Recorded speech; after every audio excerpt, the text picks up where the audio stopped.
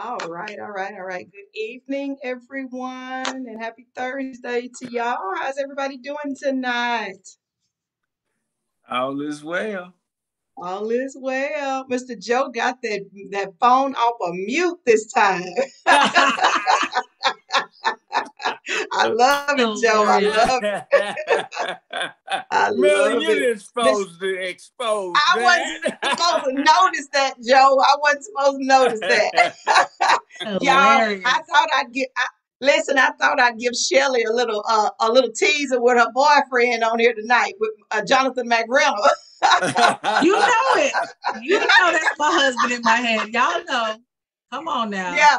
Yeah, as soon as she heard her husband, I saw her rocking over there. I said, get in the mood now, get in the mood. That's it. That's all I need. Little J Mac. J Mac. I know, I know, I know. Well, all right. Well, guys, we want to welcome all of our guests on tonight. Not just get y'all, I guess y'all are family. We appreciate y'all joining in Family. with us every Thursday night here for our Singles Let's Talk. And we have been on a series for the month of July talking about time. You know, it's time to this and that, time to this and that. We're going to talk a little bit tonight about it's time to slow down. But before we get started, y'all did not miss a Cheryl Dunlap bless our socks off last Thursday night. Ooh. Ooh, Oh yeah, yeah. yay, yay. She did a fantastic job with that Yes. message on last week. And I think we still rowing our boats gently down the stream.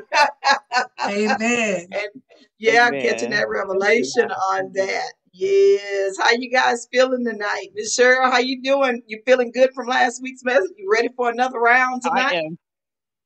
Yes. Yes. I Good, good. must I must It share was something with incredible too. Cheryl. Oh, I'm sorry.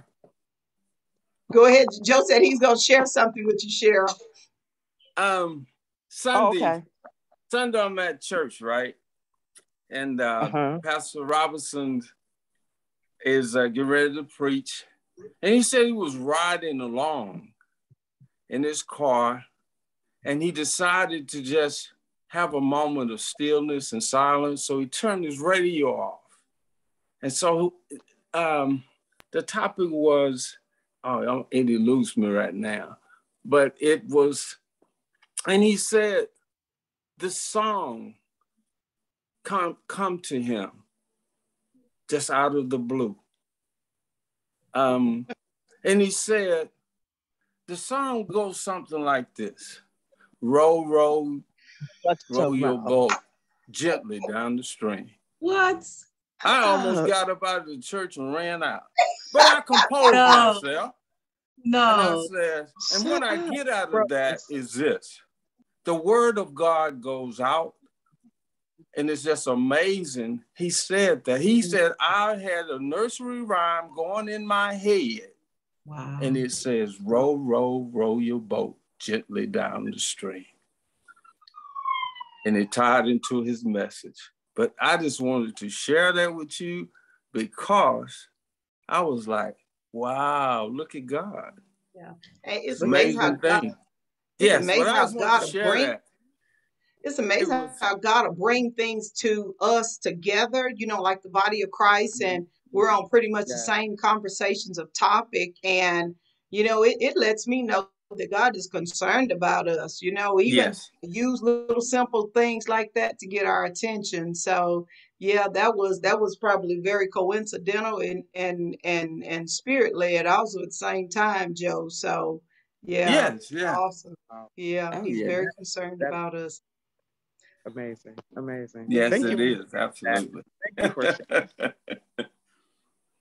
Amen. Amen. Well, y'all ready for another great show on tonight? We are excited to come in just a little bit and talk a little bit more about it's time to slow down. But before we get started, we're going to open up with a word of prayer. And I'm going to ask my sister, oh, Faith is getting her hair done. Miss Shelley, how about you? You want to open us up on tonight in prayer and then we can move forward? Sure. All right, all heads bowed, eyes closed. Father God, we thank you so much once again for allowing us to be here another Thursday night. God, just allow the words of this young man that's coming to us tonight to just plant a seed in our hearts and plant a seed in our minds, and to take the words that he says as words coming straight from you, Lord. We thank everyone for coming in tonight. Hopefully that we see you guys again, and you are blessed by the conversation tonight. We thank you always, God. Amen. Amen. Amen. Thank you, Amen. Cheryl. Thank you. Yes. And well, tonight we're going to talk about a time to slow down. And I think it's a very timely message, because, the world we're living in right now, it seems like everybody's just in a hurry, for, this and that. I was on this clubhouse call on today, and it was a very interesting conversation that they had. They were talking about, is it right for a woman to ask the man to pay all of her bills? And it was just crazy. And it was so interesting to hear all the conversations around. And it wasn't as secular as you would think that it would. It was really some good conversation that they had. And there was this one lady that was on there. She was making her statement around the type of person that she wanted in life. She wanted, well, the type of person that she was, not the type of person that she really just wanted. She was sharing with everyone that her image and her desire for a relationship and even for her life was to be able to be a stay-at-home mom, because she wanted to slow life down and be able to be home to take care of her children when she got married and she and her husband started having children. And she needed her spouse. She needed someone that had a like mindset like that, that would, be able to, go along with what her dream and what her vision was. So a lot of the room was coming up against her, this and that. But it was until she really came in and explained, so she wasn't backing down to the conversation. I don't care who came on there and said what. Right. She wasn't Right. backing down to the conversation at all. And she had some really, really valid points. And the guys were coming on and they were saying, well, it's not right. In the world that we're living in right now, it almost takes two households to, make for a good income and, different things like that, to be able to take care of things like that. And she told me, she said, I never said that I was coming to the table with nothing. That's She said, right. before I came to the table, she said, I already have houses. I already have stocks The and bonds. audio. I already have all of that. And the guys had jumped to conclusion to think that she was just coming in like, maybe, somebody just wanted somebody to take care of her. She said, no, that was never the idea. She said, that's why I can make my requests known to individuals and I can stand flat footed on what it is that I want, because I am bringing something to the table. Anyway, as they went on, it opened up another conversation. This gentleman came in and he started talking to the men about how a lot of men have lost their way when it comes down to being providers. And he kind of came up against their train of thought when it came down to not wanting to be with a woman like that. And he said, but that was God's original design, was for the woman to be home and to take care of her children. And y'all would be amazed at how many men were on there that said that they were pro their wife being at home taking care of the child, raising the children, and different things like that. Amazing, amazing conversation. But I think the whole thing around it all was that sometimes we have to slow down enough to have those kind of conversations and not wait until you actually get into into a situation or whatever, and you start, sharing, well, I wanted to be able to be at home, or the man had whatever desires that he had, but to sit down at the table to see, can we walk together on one accord? And I think it is very important for us all to ask the right questions about, what are we moving too fast with? Are we moving so fast to where we're not stopping to ask the right questions? Are we so busy wanting to be in a quick relationship or whatever, and you don't even stop to get your thoughts together That's what we're going to be talking about. Not necessarily all the time around relationships, but mostly about us, ourselves. We do have a guest coming on tonight. My son Ahmad is going to be calling in around 7:25. Most of you know that Ahmad is incarcerated, but there are ways. We talk on the phone all the time, and we kind of tested it about 2 weeks ago, and his speaker came through very loud on the phone. So we came up with a grand idea. He was so excited about the conversation that he was like, Mom, I like that. I like what y'all are doing. He likes stimulating conversation. Yeah, So yeah. Ahmad is going to come in and talk with all of them. We're going to all be in the conversation together while we talk about that process of slowing down. We're going to talk about realizing the importance of listening. And I think that, what the Bible says, with all of your getting, make sure that Get you it. get a good understanding, Yeah. and make sure, I think Mrs. Shanita said this last night on the covenant marriage and relationship last night. She says she's working on listening to her spouse more, and not listening to understand instead of listening to respond.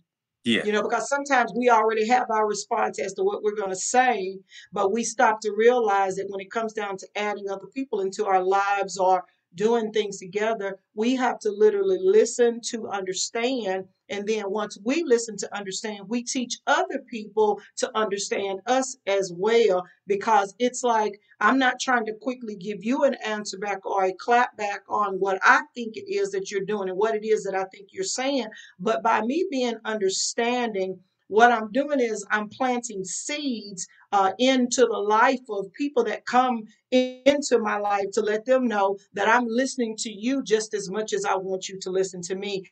So it's going to be an interesting conversation. I just want y'all to start thinking about it and be ready to jump in to the conversation. Then we're going to talk about recognizing God's hand in the situation.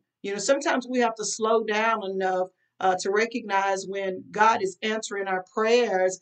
And sometimes He's answering our prayers in a strange way, but you got to be willing to move in the direction and want to Yeah. hear what it is that the Spirit has to say. And then last, we're going to talk about the importance of expressing ourselves clearly, making sure that we express ourselves clearly. Mrs. Shelley, I'm going to need your help, possibly midway. After we finish talking about recognizing God's hand, if you would help me to reset the room, because the way that they have it set up with the mod, he could only be on the call for a short while. I've asked him to, once we do the reset, that he gets off of the line and calls us back. By the time we get back into motion, he'll be back on the line again. So we'll continue our conversation with that. So if you'll help me with that. So the last thing is the importance of expressing ourselves clearly. So let's jump into the conversation already. When it comes down to talking about time to slow down, what comes to your mind? Whether it be relationship, whether it be this season of life you're in, maybe you realize that, I'm starting and stopping too much. I'm repeating myself too much. Maybe I'm being misunderstood a lot. What is it? What do you think about? That's anybody. What do you think about when you hear that conversation? It's time to slow down. What comes to your mind? I have a good one. Hello, everyone. Hey, Sheena. Hey, I would say, for example, with my son, sometimes when we had a long day, and when I have a long day and he's trying to talk to me, I'm trying to learn how to slow down with my brain, because I'm scatterbrained. And my mind go 50 miles per hour. I could be thinking about something else. And so when I think about slow down, I think about focusing, like you said, and understanding what it is that he wants and what he needs, versus thinking about all this 10,000 things I got going on at such or whatever. And so even with the mate, just learning how to give them that attention and slow down, listen and understand, and not try to be so in a rush to answer and get doing what you want to do. Far as you might be tired and have a long day and want to, do this and do that, but just slow down, relax, calm down. Look, it's easy said than done. But trying to definitely work on that. Cartrell, I don't know what it is. Every night I say go to bed. He want to have all the time of the day to want to talk, but right now he on the video. So he don't want to talk right now. He want to do it in his time. Yeah, he want to do that's it. Right. But when I say it's time to go to bed, he said, "Well, Mom, I want to talk to you about something." Like, oh. I said, so anyways, I'm trying to even though I'm tired and he's on the game, I try to get him that attention and listen to what he has to say, because it's not like, I've been at home all day, I'm gone 8 hours, he on the game. It's not like we've had much time, spent with each other. So I'm trying to learn to, be active and listen to, what he has to say. Even with my mama, she bored, she's in Tyler, she don't want nothing, just calling to see what I want. And so I just have to slow down, and because sometimes I have it bad by saying, Mama, I got to go and I got to do that. But I have to think I got one mama. And if something happens to her tomorrow, I'm going to regret that I didn't listen to what she had to say. Because, life is too short, and time waits for nobody, for no one. And, being an active listener and just slowing down can make a big difference in your life and in somebody else's life. So I am definitely trying to work on that mentally and physically. Yeah, I like that, Sheena. But you know what? That comes from deep reflection too. Because how many of us can agree that sometimes when our children are talking to us, that we're not always present. We're That's like, right. yeah, we're not always there, and then what they say, how we do one thing is how we do a lot of things, and there we are. We should be at the point where we're spending that quality time with our parents, because they may not, I mean, who's to say who's going to leave first? But, Right. I think it's always the design that, our parents leave before we do. And you want to try to give them as much time and attention as you can. And the great thing about it is, guys, by the time, you think about it now, we probably understand our parents more now than we did when we were younger, because we're going through some of the things in life that they've gone through, and That's we right. literally need the wisdom, that they give. But you know how it is sometimes when they didn't take out the time with us to listen, we picked up some patterns and some habits just like them. And That's so right. now it's like we throwing that same thing back at them and not realize we have to stop this thing somewhere so Right. that we can back that train up and give our kids the attention so that we not repeat that cycle all over again, because I'm Yes. quite sure we're missing a whole lot of stuff That's in the right. middle of, not dialoguing properly with each other. So good one, Sheena. Anybody else? Mr. Joe?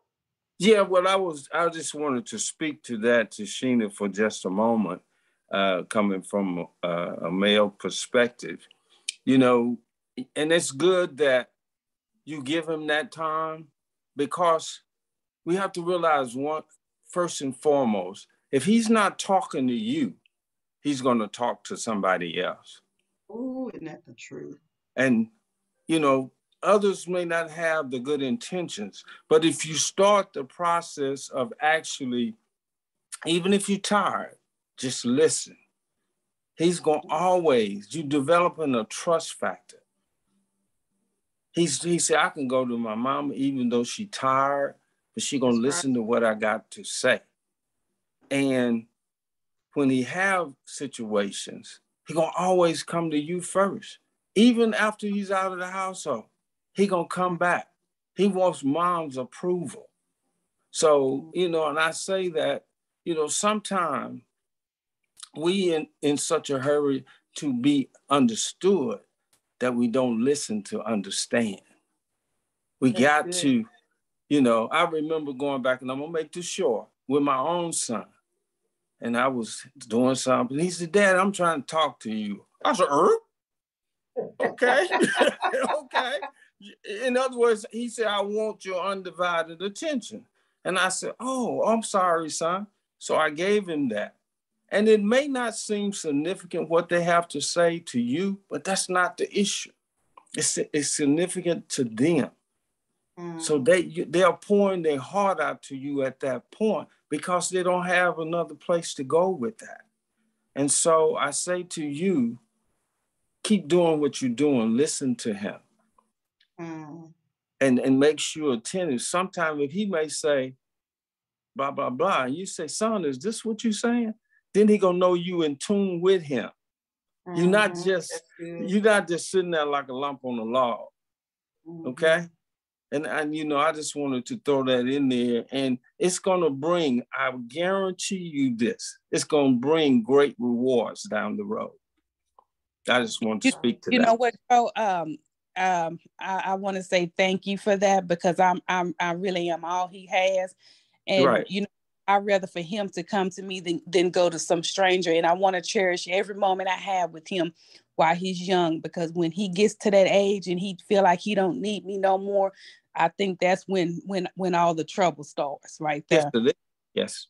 And so while he's at that age, that vulnerable age, you're right. I want to make sure I make myself available, even when I'm tired and don't want to be. Because even as a male, just like we women, we might have grown up without a mother or whatever, but with him growing up without a father, I definitely want to make it my priority to be there for him, because as a young Black man, it's already harder for them. For us, women, we go through the same, similar struggles, but as a young Black boy, I want to make sure I'm there for him, to comfort him and give him that the type of childhood that I didn't get to have. And That's right. And one really is listening and loving, and those in love, and love is such a beautiful thing. And so I didn't get that much love, and it was shown differently, but I'm definitely trying to make a difference in that. But thank you, Joe. Oh, you welcome. You welcome. Good. Hey, everyone. Hey, Hey. Faith. Hey, Faith. I am getting, my stylist is going out of town soon, which is Akia. She's here and enjoying the conversation as well. Yes. And she was commenting as an older child of mine, saying, Mom, I know when I'm talking to you and when you check out, or when you're distracted. So they could be 33 and they still know when you're in and out. But I'm really enjoying the conversation, and it looks like the chat is blowing up. So you all keep putting everything in the chat. I'm enjoying reading all the comments. So I just wanted to let you know. But slow down for me. When I hear slow down, I think about rest. I think about maybe, just laying down for a moment. It seems like these couple of weeks have been very challenging at work with end of the year and everything. And those of you who work with budgets and stuff like that, it seems like it's just rolling in. And so just that say, turn off my computer and get off the screen and just be able to just sit. That's a slow down for me, just 30 minutes and not think about anything. So that's my contribution on slowing down in that respect. I love it. Well, we're going to take a moment to kind of reset the room just a little bit. We got a lot of people joining in now. Our conversation tonight is entitled Slow Down. And we're going to be talking about realizing the importance of listening, recognizing God's hand that's working in the midst of it, and then also the importance of expressing ourselves clearly on tonight. So I want to welcome everybody that's joining in. Anybody else? Right now, we're kind of talking. We're waiting on my son Ahmad to call in just a little bit, but before he does, we're just kind of talking about what does that mean to you, slowing down. I hear Sheena's talking about as a mother, even and as a child, an adult child to her mom, she's talking about what that slowing down, looks like. And even Faith, her daughter's in the background listening. So it's not just about being single, guys. It's about just our lives in general. I think we all need to, do some self-help and some self-care to ourselves so that we can be good when a mate does come our way, because that's God's timing when he gets ready to do that. And we want to be the best, best example, of appreciation that we can, that we got ourselves together to be prepared for God's gifts. Anybody else want to kind of share on that topic tonight? Slowing down. What does that mean to you, slowing down? Well, I'll speak on it. Slowing down to me is to take time so I can be fully present in the present. That's good, present Joe. moment where I am not in the rat race because I'm not a rat. All that out there doesn't mean that that's good for you. You have to understand, I have to be out there, but it's kind of like we talk about, we in the world, but not of the world. And you can enjoy that within yourself. So you take time for thyself to, again, be fully present with thyself, meaning I'm in the presence of the Lord and life has that rhythm. I get in the rhythm of the Lord and not in the rhythm that man say, this is what success look like. This is what success. No. I get in the rhythm of what God say success is.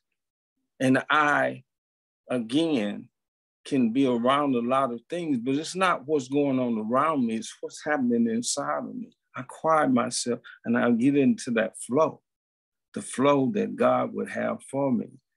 And we can do that. That's kind of what I think about slowing down. It says, we always talk about slow down and smell the coffee. What does that mean? That's slow down and really understand the life, the true life, and the true person you are in God, as opposed to I go out here to try to live success in the thought the world called it. I get in God's rhythm. I get in God's will for my life. And that's a different process. That's just my thoughts. I love it. I love it. Good deal. Miss Shelley, would you mind taking us to the chat box and let's see what's going on in there? We got that chat box is blowing up tonight. I was gonna say the box is on fire tonight. That's good. Yes. Let's see, I'm gonna have to go back a little bit because I think Katambra had said something that was really, really profound. She said, AAR means after action review of aspects of life. That's good. Wow. I didn't know that there was an acronym for that, but okay. After action review of aspects of life. And then Faith said that's good, Katambra. I think everyone was thanking Sheena for her comment about her son and the listening of her son. And then Katambra also said reflecting, evaluating, revising, and implementing discovery of how I got here. Is it good, bad, or worth the effort, risk? Is it good, bad, or worth the effort, risk time, or finances? You're gonna have to talk about that. Oh, Shirley, we need to get Katambra to tell us about that after action review of aspects of life. What is that? Right. Can you talk to us about that, Katambra? Good evening. Can you hear me? Yes, ma'am. A little bit. So in business, and so just know that a lot of principles that I learned in business, I've learned how to transpose those and use them when it comes to life as well. When it comes to evaluating the mindset or changing the mindset. So an after action review in business is after you've implemented a new policy or you've done a project, you sit down with all that were involved, or you sit down with yourself and you look at the after action. So when I transfer that into real life, into my life, personally, business-wise, financially, socially, I look at, okay, what has occurred within this time frame? And was it good? Was it bad? Was it worth the effort? Was it worth the risk? Did I receive some type of fulfillment, some type of peace, some type of joy, some type of reward? Or did it cause some type of trauma? Did it cause some type of hardship? Did it cause some type of unhappy feeling? Did it meet my needs? Or were there new needs discovered in the midst of this? so when I sit down and look at that, I'm able to sit down. That's when I think of slowing down. That's what I think of. It's to me, it's a signaling from the spirit man saying, okay, something's off course or something's working, but you need to sit down and discover what that is. It's really devotional time to me, because if something is working, you know, we can do something and not have a grasp on it, and it may be working for us, but we don't know exactly what it is, what we're doing. We're just doing it because it's working for us. And so we need to take mind of what we're doing, so that if we ever get into a portion or life where it's no longer working, or what we're doing in that moment isn't working, we need to have some type of deposit or file to say, okay, well, this was working when I was doing it this way. Yes. This was working. That's right. This was making me happy. This was fulfilling me. This was worth the time. This was a good return on my investment, whether I'm investing love, whether I'm investing time, whether I'm investing finances, whatever it is. And so that's kind of how I use my business knowledge to relate it to my personal life. And then you have to look at it, and I apply that spiritually. So I take the spiritual principles of that thing and try to apply it to that as well. So did this prosper my soul? Did this make my heart glad? Did this cause a contrite spirit? Did this break me? And if it broke me, did it grow me? What did I learn from that? That's How good. can I not do that again? What put me in that position? And so that's kind of when I think of after action review, I have to look at that, because at every, not even every major point, but at every stage of life, there's a time we have to be still and just hear from God. And then we also have to evaluate our mindset and what we're doing in that time. I love that. That kind of reminds me of mind mapping. You know, sometimes you got to go backwards to come forward. You know, it's just like the Word of God. Also, sometimes you got to go to Old Testament to understand the New Testament. And in the business world, it is the same thing. You got to find out what's working. You know, what you know, and I think journaling or you know, making sure that you make notes of different things. What was your process with that? Because just in case if you have to do it all over again, or even listen, sometimes we have losses in life. And you got to remember that you don't throw away the whole process because you lost one part of it. Sometimes you got to find out what part worked, what part didn't, and then rebuild from that, because I think everything has a root at the bottom of it. And as we go in and begin to start examining our processes, we can start life all over again. That was good, Katambra. Yeah, that was really good. Awesome. That's real good. Amen. Amen. Amen. Well, we have Ahmad is here, and Shelley, we're gonna pick up those other chats in just a little bit in the chat box. But we do have Ahmad that's here. Ahmad, let's see if you can say hello and see if everybody can hear you. First of all, can y'all hear it? No. You can't. Okay, Ahmad, try it again. It's very faint. Y'all can't hear him. Oh goodness. All right, try it again, Ahmad. Oh man, y'all can't hear him. All right, Maud. Let me see if I need to put it on another speaker. Let's see. Okay. Can y'all hear me first of all? Can you hear me? Yes. Okay, Ahmad, try it one more time.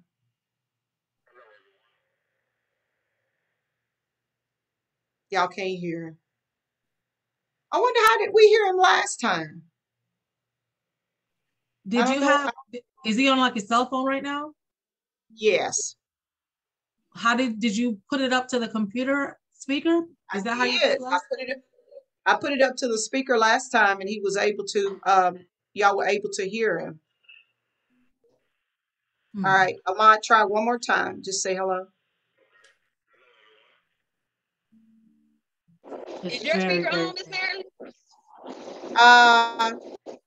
Yeah. Which one, Katambra? Your audio. Your phone speaker. Your phone speaker that he's calling on. Is it on speaker or is it on phone? Like earpiece? Right. It's on speaker. I have it on the speaker. And the volume's all the way up. I'll turn it again. Mont, It worked just say perfectly last time. it sure did. It should. Mont, try one more time.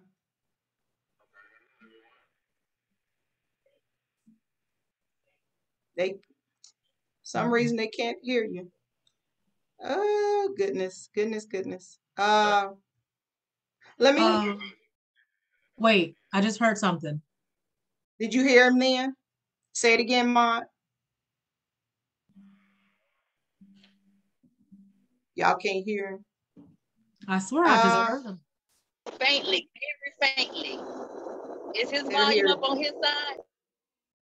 Ahmad, is your volume up on your end? Do you have a Bluetooth speaker that you can connect it to? That's what I was thinking. You know what? Let me do that. So, Shelly, if you will, just if y'all could continue on, and I'm going to see if I can put it on Bluetooth over here. Good idea, Shelly. That was somebody in the comments. I'm just reading the comments. Yeah, let me get it on Bluetooth over here, Mom. Yeah. All right. So for y'all that are just joining in, Miss Marilyn's son is calling in today to be our special guest. We're just having a little bit of technical difficulties right now getting him on the line, but we were talking about it's time to slow down. So I want to go back to the chat real quick because we did have a few more comments that came in while we're getting that taken care of. Tamara, she said, active listening is so true. Physical acknowledgement with the way a person responds is important too. So, just what we're talking about is just active listening and making sure that we're Sheena was talking about her son and listening to her son and making sure she's, being attentive to him. So that's where the conversation was coming from. Pretty much everyone was just saying, good job, Sheena, for what she was doing with her son. And then Mr. Joe kind of gave her a little bit of feedback as far as men, how they, they do need that. They need that feedback, that time where you can listen and not talk. And women, we're talkers. I know I am. We sit around and talk, but sometimes it's just best to sit back and listen. I know tomorrow I'm hosting, I'm trying to host where I get together once a month. I try to get my girlfriends together because I start to notice when they're wanting to talk, when they're all wanting to call me at certain times of the day. And I realize, okay, all my girlfriends, they're calling me about the same things. I want to get them together in a room and just have them talk and me just sit back and listen. And so hopefully tomorrow I'll be able to do that. But I try to do that every now and again because we need that outlet, especially as single parents, single moms. We need to have that place where we can talk. And so, that's one of the things that I'm hosting. And for girlfriends, I think the covenant marriages, they did something the other day that I was in love with. They all got together, went out to lunch and put it on Facebook. And that's just something, again, we need that constant, to talk to each other and have that conversation and then sit back and listen. Because I learn a lot when I sit back and listen. I really do. I don't, if I keep talking like what I'm doing now, I'm not learning anything. I love sitting back and hearing the heartbeats of everybody, just like Marilyn says, and just hearing what everyone else is saying. And it makes me feel like I'm not alone. I'm not by myself in this world. Like I'm going through the same things you're going through. And it's just, it makes me feel good. It lifts my spirits up. So definitely listening, active listening. And then, just realizing that you're not alone is key here. Are we ready, Miss Marilyn? Let's try. Okay, Maud, see if you can say anything.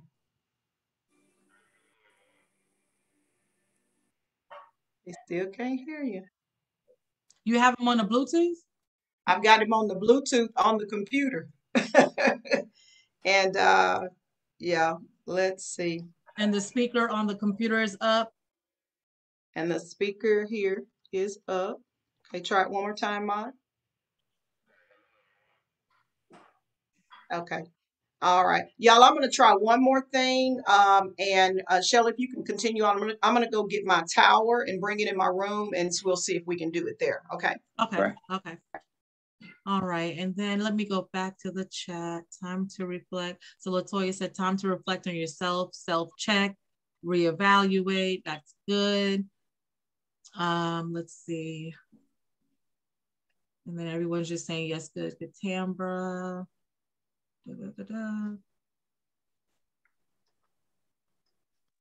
And then Tiffany said, smell the roses and take in the fragrance. Oh, no. Faith said, smell the roses and take in the fragrance, get in the rhythm of God and flow at his pace. Let me go back to Tiffany. I think I missed Tiffany. Hey, Tiffany, I miss hearing your voice, Tiffany. Welcome, welcome, welcome. Thank you. Yes. Where did you, I know I saw your comment just now. My computer's acting up. The devil is just busy. He don't want us to get blessed tonight. We don't get blessed tonight, okay? Yes, we just gotta pray. That's it. That's it. That's what we gotta pray. Knock him in the head. Because when Ahmad came in the last time, that few minutes, he blessed us. Yeah. He really did. So it's all good. Yes. I reposted. Okay. You know what? I just wanted to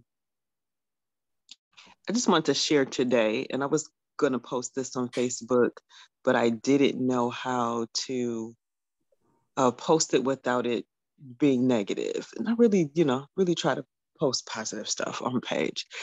But was just in a few situations today, and I'm just listening to other people speak. And when you really take the time to listen to people, they tell on themselves more. That's right. Than they hide, what's really going on. And so I'm just overhearing a conversation. I'm waiting on someone, and I'm overhearing a conversation of, I'm just keep it real, some gossipers. And I'm just listening to them talk, and they're not even really paying attention that I'm there.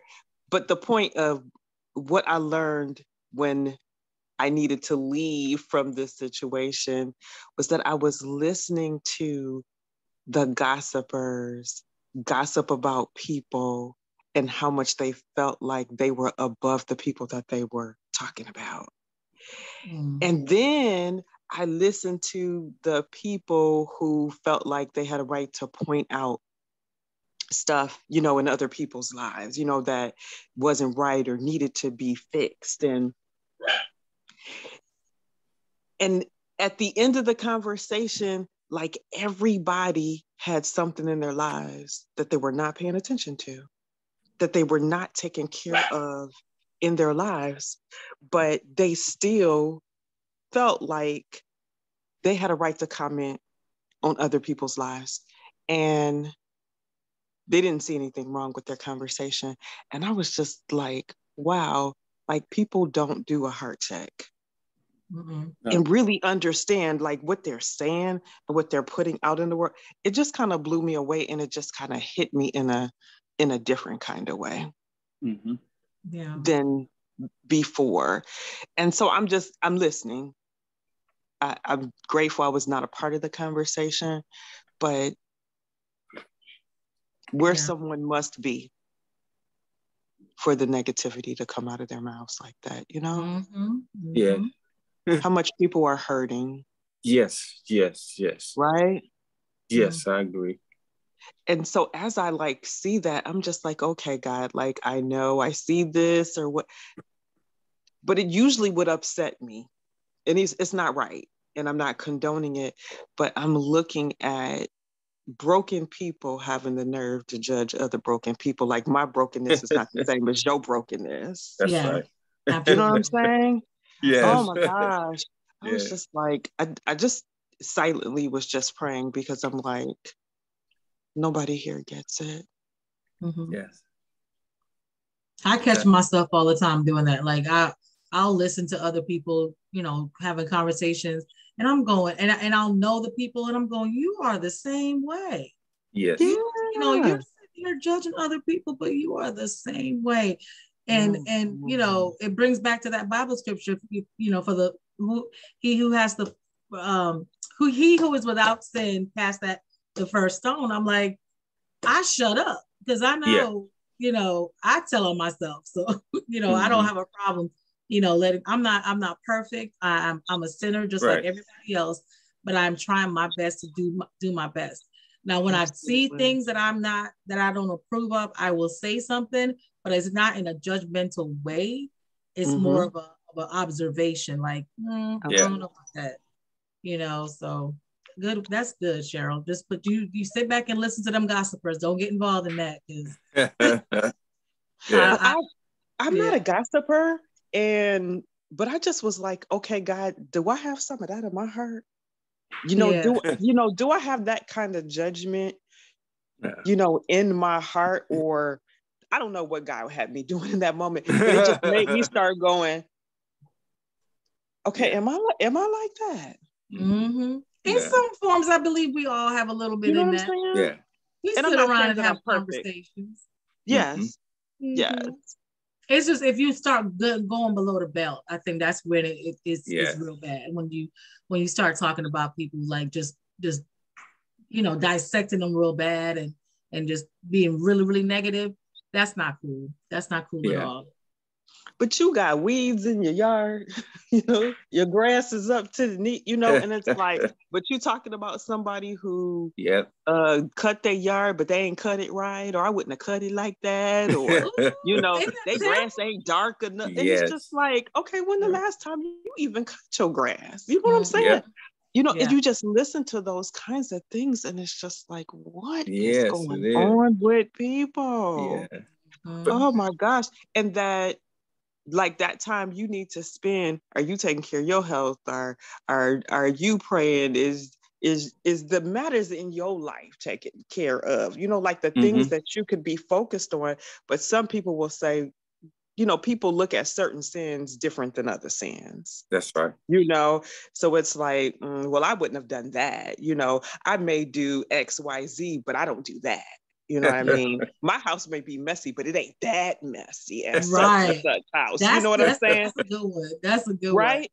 People, and it was that kind of conversation. And it's like, but okay, if everybody's house is messy. Yes. That means your house messy too. It's messy, right? It ain't a degree of, messy is, you know what I'm saying? Right. So it was that kind of conversation that I'm just like, that's such a waste of words. Yes, you know what, Cheryl? People look at seeing, if you can see it, okay, but it's that internal stuff that nobody can see. Amen. And that's the junk that nobody wants to deal with. It's the internal stuff. And everybody has a better suggestion of how to fix your life instead of fixing their own. And you say, honey, I would tell that man so and so.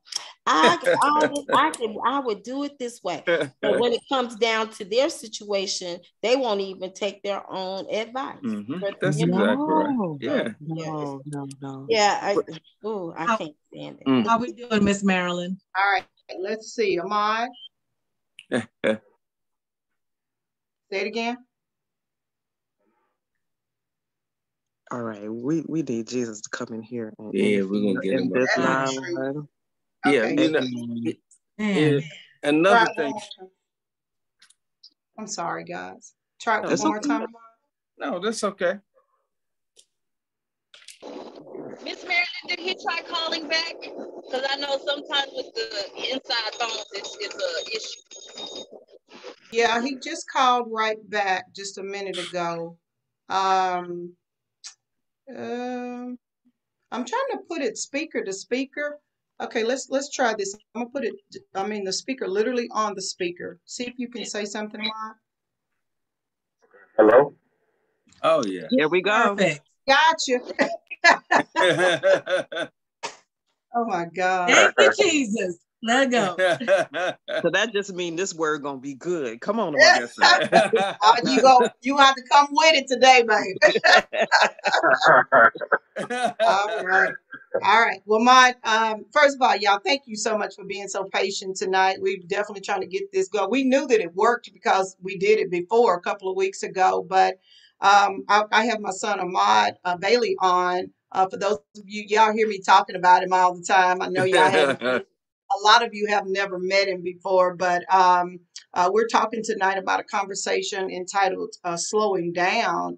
And, I know that, just in life, all of us are going through different things. I was listening to some of the conversation that you guys were having just a few minutes ago about, sometimes people judging and, making all kind of comments about a lot of things. And to be honest, we all have to, kind of sweep around our own door, figure out what's going on with us.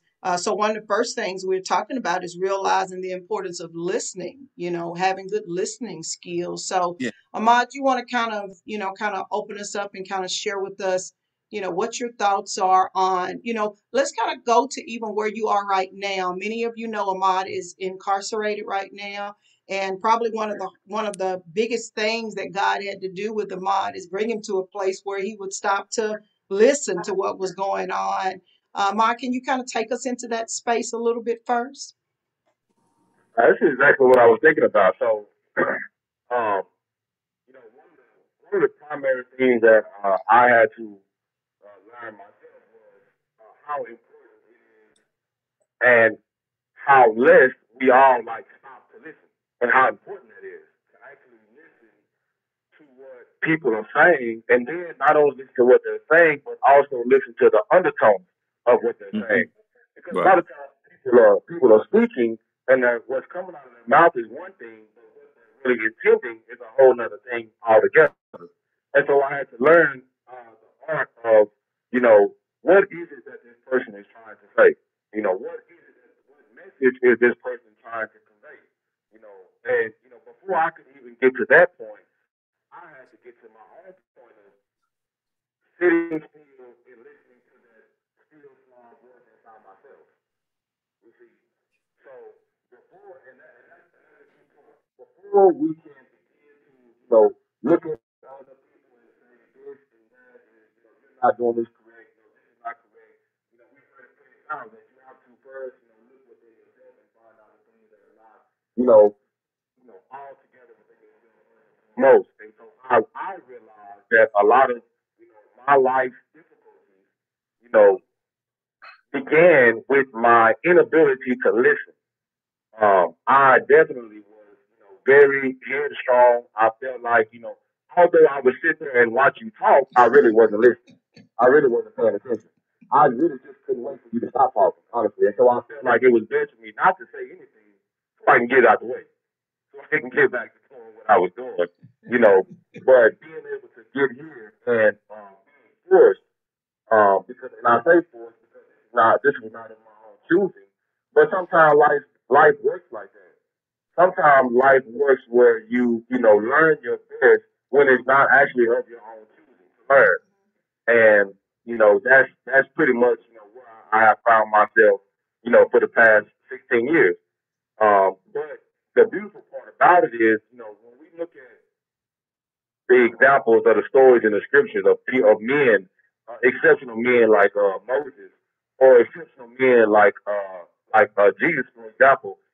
If we recall from the scripture about their lives, one of the key things that they both had in common was their ability to get away from people and get in connection with God. Moses, when he actually, even before he took the children of Israel outside of Egypt, when he had to flee for his own life, he was able to get, by himself. And then even after leading them, out of Israel, he several times had to go up to the mount in order to get away from the people to get in connection with God.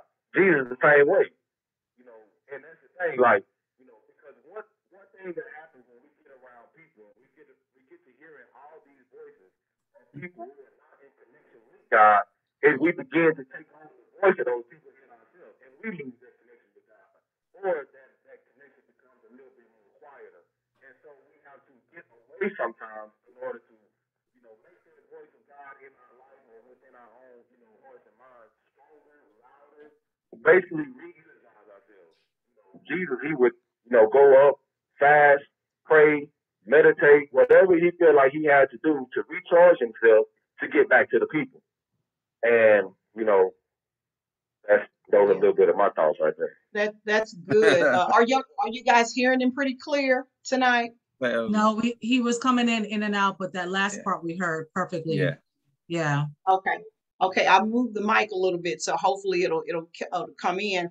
He's talking about how there were oftentimes, even biblically, where individuals had to get away from the crowd, like Moses and Jesus themselves had to get away so that they could hear from God, that they could hear the inner sound that's within them. Because a lot of times we are so governed by the thoughts of others, the opinions of others. And, even here we are in this singles room here tonight.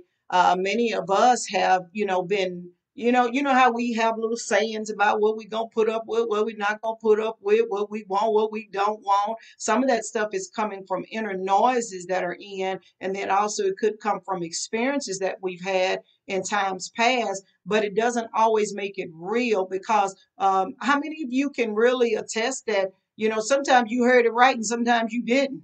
That's right. Sometimes we got the message clear and sometimes we didn't. And sometimes because we didn't always stop. Ahmad made a statement about how when he was younger, about when he was hot headed, and he would listen to what people were saying, but he would listen to you long enough for you to hush and for him to go on and do what he needed to do. And now that I think about it, that's exactly what he was doing. A lot of time, I used to say all the time, especially with the other kids, y'all be quiet because Mod is over there being too quiet. And that means he's doing some other stuff over here. So he's trying to hear up and hear what I got to say so he can go on and do what he need to do. And I'm just making light of that. But I think sometimes that's what we do too. It's like we hear people saying things about what they want and what they don't want. But we're really busy trying to hear what we want to say. It's kind of like that lady I was telling you about a few minutes ago in the clubhouse when she said that her desire for a relationship is that she be a stay-at-home mom. But a lot of times when people are looking at an individual, maybe they're looking at your shape and are they thinking that, well, I'll change them or whatever. They're not literally hearing what you say. And then later on, you get into a relationship and it ends up being, oh, well, I didn't know you meant that. I didn't know that's what you meant. How many of you can kind of attest to that yourselves? And then we'll continue on with the conversation with Maud. How many of you sometimes have felt that, you heard, but you didn't hear because you were busy trying to hear your own sound? That's right. Mm-hmm. Tamara said, absolutely. Yeah. Yes. Okay, Maud, you can go ahead, Joe. I think that happens sometimes too when you don't really value the other person's thought process or what they got to say. Mm-hmm. When you don't. He's like, it's like I'm over here busy. I hear this noise over here, but I'm really not paying it any attention because what you got to say doesn't value what I got to say. Mm-hmm. You don't have no value in your conversation because in my mind, to some degree, that says you're not valuable to me. Yeah, and that's and that's a person, in my opinion, that's full of themselves. And at times we can get a little bit beyond, we get a little bit of knowledge and think that's it. No, it's not it. It's just the tip of the iceberg. You make it the whole iceberg. And so, you can't tell me anything because I know it all. That's and a person like that, you remove yourself from their presence, never to come back. Amen. Yeah. Ma, do you have any thoughts around that? Yeah. So, can everyone hear me? Yeah, we hear you. Okay. So one of the things that I deal with a lot of younger men here, and one of the often recurring sayings that I hear is, you can't tell me nothing. Not saying you as in they're talking to me, but that's just a phrase I hear repeated constantly within younger men. Man, they can't tell me nothing, or you can't tell me nothing.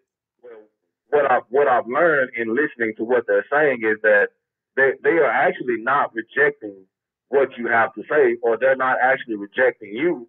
What they're really saying is, I'm at a place in my life where I don't really trust what you have to say. I don't really trust what people can tell me in their life, in my life. And so because I can't trust it, I'd rather not hear it. And so what it, and that's the thing, like, when you have a active, when you have two people conversating, we're talking about listening, to this inner voice in God. Like, there are two roles that need to be played. One person listening, one person speaking. But in between that, there has to be trust with both parties. That's the right. party that has to trust that the party that's listening will accept or at least hear them out, and the party that's listening has to trust that the person they're listening to is going to tell them something right. And if one part of the trust chain is broken, then you're not going to have a completely receptive message. No, you're not. That's good, Mark. That is real good. Yes. Yes. Yeah.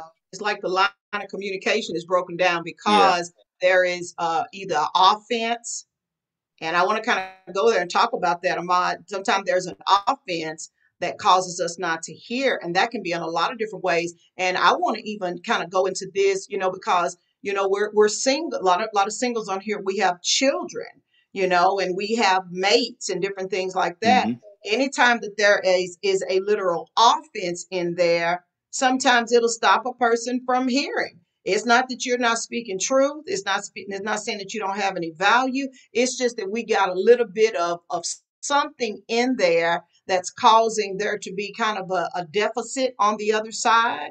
Ma, can you kind of speak on that a little bit? Yeah, so especially dealing with children. So and I can speak on the aspect of being a young boy. Watching a young boy watching a single mother grow. The thing about it when the father is not around is that although the young boy may not know why the father wasn't around, that doesn't really matter. All that he knows is that the father wasn't there. And so, especially if the mother has struggled being single, all he knows, and it could have been the mother's fault for any reason. Who knows whose fault it was? The child doesn't matter. All he knows is that he watched his mother struggle growing up. You weren't there, and now here you come around, 18 years later, 20 years later, and there finally may be a space within the mother where she's ready to let you in to speak to the child, and the child doesn't want to hear you, right. Not because the child is saying that you were wrong, but that the child is defending, or the child is actually offended, like speaking on the offender, the child is actually offended that you would come in now after having watched his mother grow up with him and struggle as a single parent.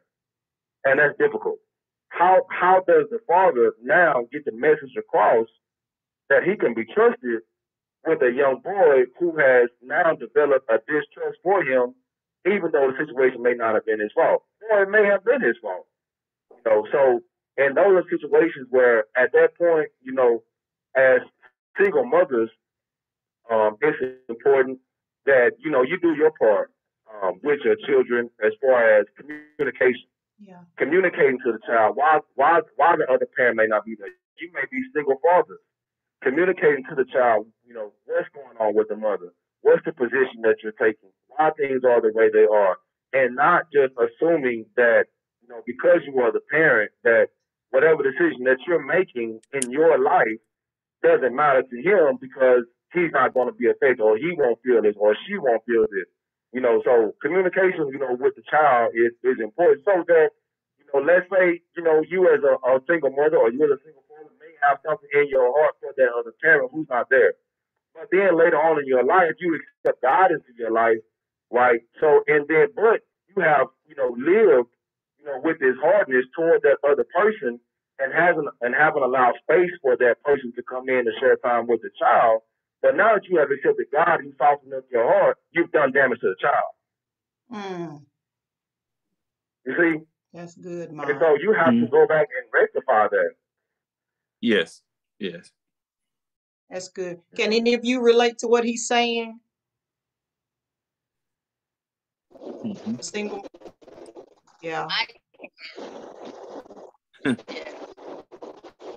Katambra? Just being transparent. Can you hear me? Yeah, it's coming. It's kind of coming in. It's kind of coming in and out, but we definitely want to hear what you're saying, Katambra. I can totally understand what he's saying. Being transparent as a single mother, as a young single mother, raising my daughter.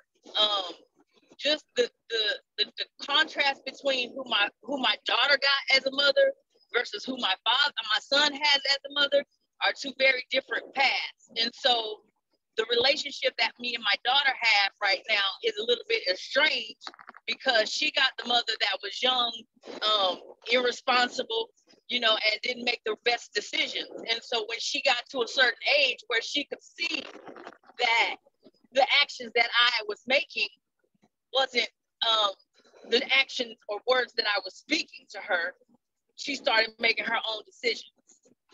And be it so that they might not been the best decisions, I no longer had a safe space in her mind or in her heart, because like you said, she had taken offense, to speak wisdom into her, because there's that offense in the way, but then there's also those actions that she saw that said to her, you talking something, but you don't know what you're talking about. And so as an adult, we have had communication where we talk vividly and openly about that. And I have to take the ownership, even though the words or the things that she says to me may be painful. I have to own that, because in that space, that's who I was to her. And so when I try to speak wisdom or knowledge into her now, it's mama. Okay. You know, there's that offense, but she'll also turn around and say, okay, I heard you, but I just wasn't trying to hear it in that moment. And so that I can relate to that very much so. And so you, as that single mother, and as me being who I was in that moment and who I am now, it does me no good to say, well, you just don't listen, or you don't understand. I understand what you're saying, and I'm sorry that that's what I showed you. I'm sorry that's what you received, but that was never my intention to hurt you. Although it was hurting me inadvertently hurting you, that was never my intention. And so I can very much understand what he's saying when it comes to that. Yeah, you know what, Katamra, I can too, because a lot of times I think what we're trying to do as parents, you know, we're trying to balance all these balls all around, and it's like, you know, that's just another something I gotta try to take care of and have that kind of conversation. But like Mom is saying, to that child, that was something that was very important, because it can leave them very confused and very offended, not only with one parent, but it can leave them offended with both parents in there. So it is a place where we have to sit down and have those types of conversations and be open and real about it, you know, because, you know, most of us on this call are women that are single parents, and we got kids that we may be having some problems with or have had problems with, and especially on the line of communication, you know, because something was not explained properly. And it can happen with married couples as well. You know, maybe the child doesn't understand what's going on, and, you know, you guys went through separation and divorce. That's one of the worst things that can happen with a child, because a child just does not understand that kind of stuff. And if we don't sit down and explain it to them, it can leave them in a world to where they start trying to take matters into their own hand, because one, it could be the lifestyle that they have been used to living, and now all of a sudden we can't live this same lifestyle. I don't understand why we can't live this lifestyle. I see mama over there crying. I see mama over there sad. Mama's not giving attention to the house. So now I got to go and finish the rest of my life with some people that may not even understand my story. And they start taking me into a place where nothing but confusion is coming in. And so now I'm confused. I don't know what I want to do. I don't know what I need to. I don't know if I need to talk to mama. And mama may say, don't talk to daddy. All those kinds of things. So it's all kind of scenarios that can wrap around that equation. You know, Ahmad, we got a couple of minutes, and then he's going to hang up and call back again. Ahmad, you have any words right before you hang up just a minute here on that particular topic? No, it was good just listening. Amen. Amen. Yes. Well, we're going to dialogue around it, Ahmad. We're going to let you hang up and give us a call right back, but we're going to dialogue around that, because I know the ladies got some stuff to say. All right. We'll catch up with you in just a minute. All right. Bye-bye. I definitely love what Katamra was saying about that dynamic, with her daughter and her son. Mama was two different people. I know for me, my daughter, I had her when I was 26. I was still in them streets, still partying, still want to hang out, not want to read my Bible, didn't want to go to church because I grew up in and out that church. I definitely did not want to do that. So my life was just different than a 36-year-old mom having my son. at 36, where I was in the church, in the Bible, in two different moms, two different relationships. And I think it built my relationship with my daughter so much better because she trusts me. The reason why I say she trusts me, because she saw mommy through some of the most craziest times of my life. And she saw mommy crawl her way up out of it with the help of God. So she knows if anything ever were to happen, mommy know how to fix this. Mommy will take care of it. So I know she trusts me, even though back then it didn't look like she could trust me. She would go to grandma all the time because mommy was not well. Mommy was not well at all. I was not doing the right thing. I made bad decisions. I used to leave her with my mom for weeks, because I wanted to have fun. I did not plan on having a kid at all. I hated kids. I didn't want kids. And so that's why they're 8 years apart now, But so I definitely agree with that. That you're and so our relationship is just completely, she trusts me, we talk more, whereas my son, he takes me for granted, I think sometimes, because he knows, oh, mommy's good, I ain't got to worry about mommy, she go to church, she do, there's no drama, he don't see mommy going through anything other than turn the lights off or go to bed.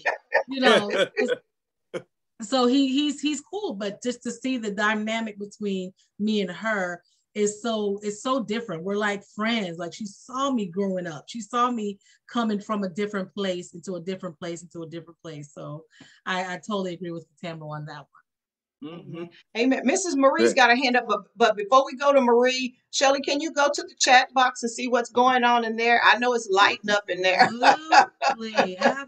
Let me go back here.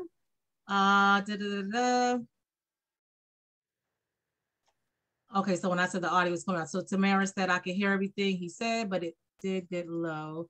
But still was able to hear the examples of the one in the Bible, like Jesus and Moses and others, had to get away to hear from God. I agree, completely agree. I love when Ahmad did bring that up, because God shows us all these examples of how we're supposed to be and what we're supposed to do.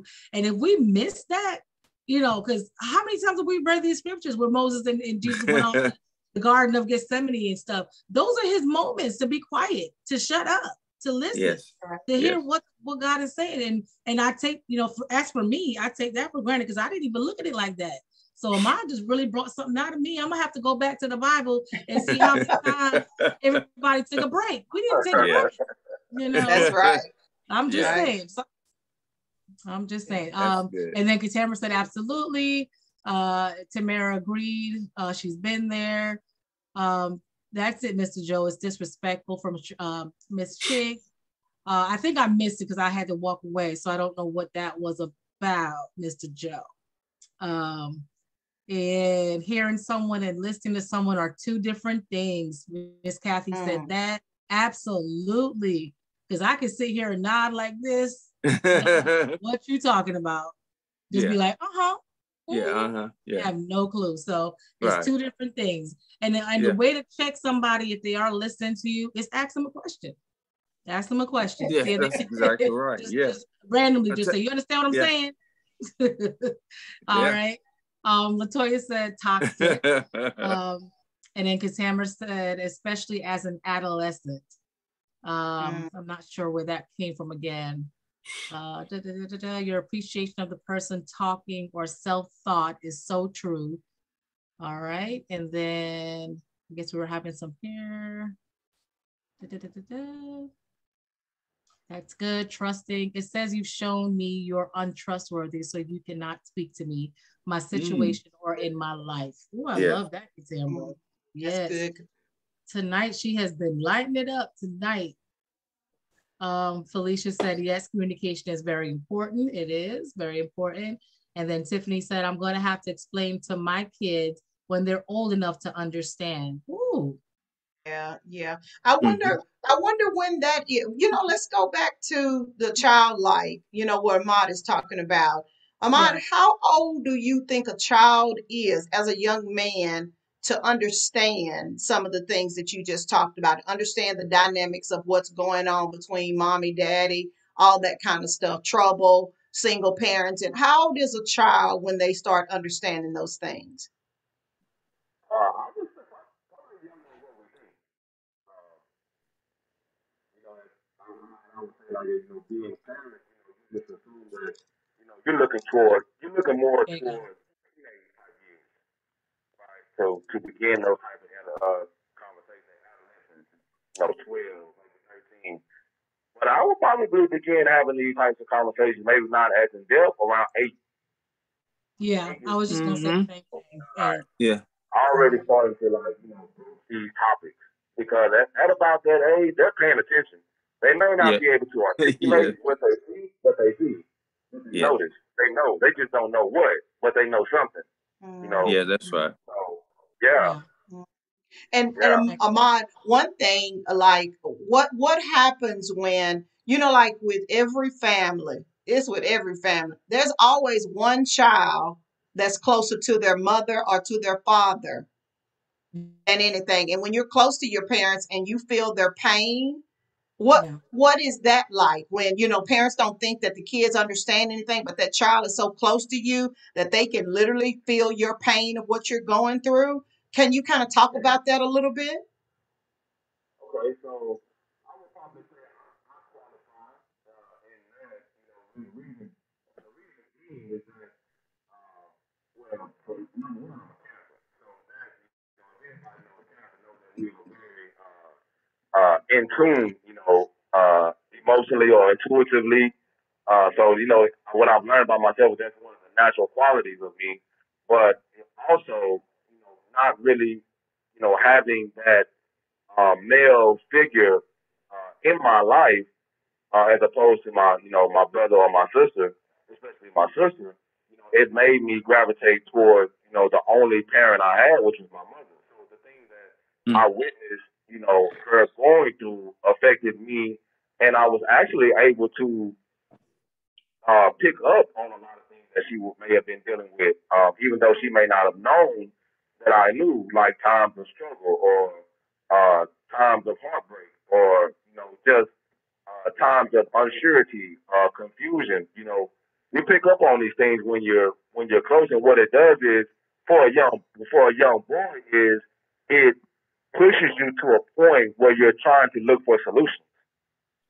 You begin because as I've always felt that as men, we're not the only leaders in the dynamic male female dynamic, but I feel like it is a part of us that is more natural, and so we're problem solvers. Even as young, I remember I can tell you a story. I remember, Well, and I don't know if you would hold that thought, mind. Hold that thought right quick. Can you guys hear him? He's going in and out a little bit. Are you holding the phone up to the computer? Is that how you're doing it? No, it's still sitting down where it was before. Okay. Yeah, just kind of. I guess I can see when you're leaning it towards it, we can hear him No, very good. I wasn't. Okay. All right. I'm trying to move the mic around. Okay. Let's see if you can try it again, Maud. And y'all, if you would Okay. keep typing in the box to make sure I can hear. Y'all can hear, guys. Okay. Go ahead, Maud. I'm sorry. Okay. Can you hear me now? Oh yeah. They said good. Okay. Okay. So I was just going to tell a story that I remember. But we're talking about, what age the children understand, what age I understand. So I remember my mom was dating this guy. I don't know, this was many, many years ago. I was maybe around 8 years old, maybe 7. I don't remember. I think I was about 7. And, this guy must have made, these threatening remarks to my mom. And me and my brother and I, we had just gotten these BB guns for Christmas. And so, here we are. I'm 7, maybe 8. He's like 11, maybe 12, and he and I are standing outside of our house door, with these BB guns in our hands, going shoot if he pull up. And I'm not playing. This is a real story. And, Yeah. and those are the type of things I mean, like, when you're dealing with your young sons or your young daughters, a lot of times they are understanding what's going on, although things may not be, communicated to them. And so because they're so young and they don't have the mind to reasonably or rationally, think these things through, they'll try to figure it out themselves, the solution That's themselves. right. And it'll be way they won't have a clue as to, what should be done, but they'll just think of something to do. And sometimes it can turn out good, and a lot of times it can turn out, self-destructive. So yeah, those are a little bit of my thoughts on that. Yeah, and that's why they didn't get no more BB guns no more. Yeah, I remember when I took them BB guns away. I didn't know why I took away from, but I took them BB guns away from them boys. Oh man, that's good. That's good. Anybody? Go ahead, Joe. No, I would say y'all were gonna shoot the shot out of that guy, wasn't you?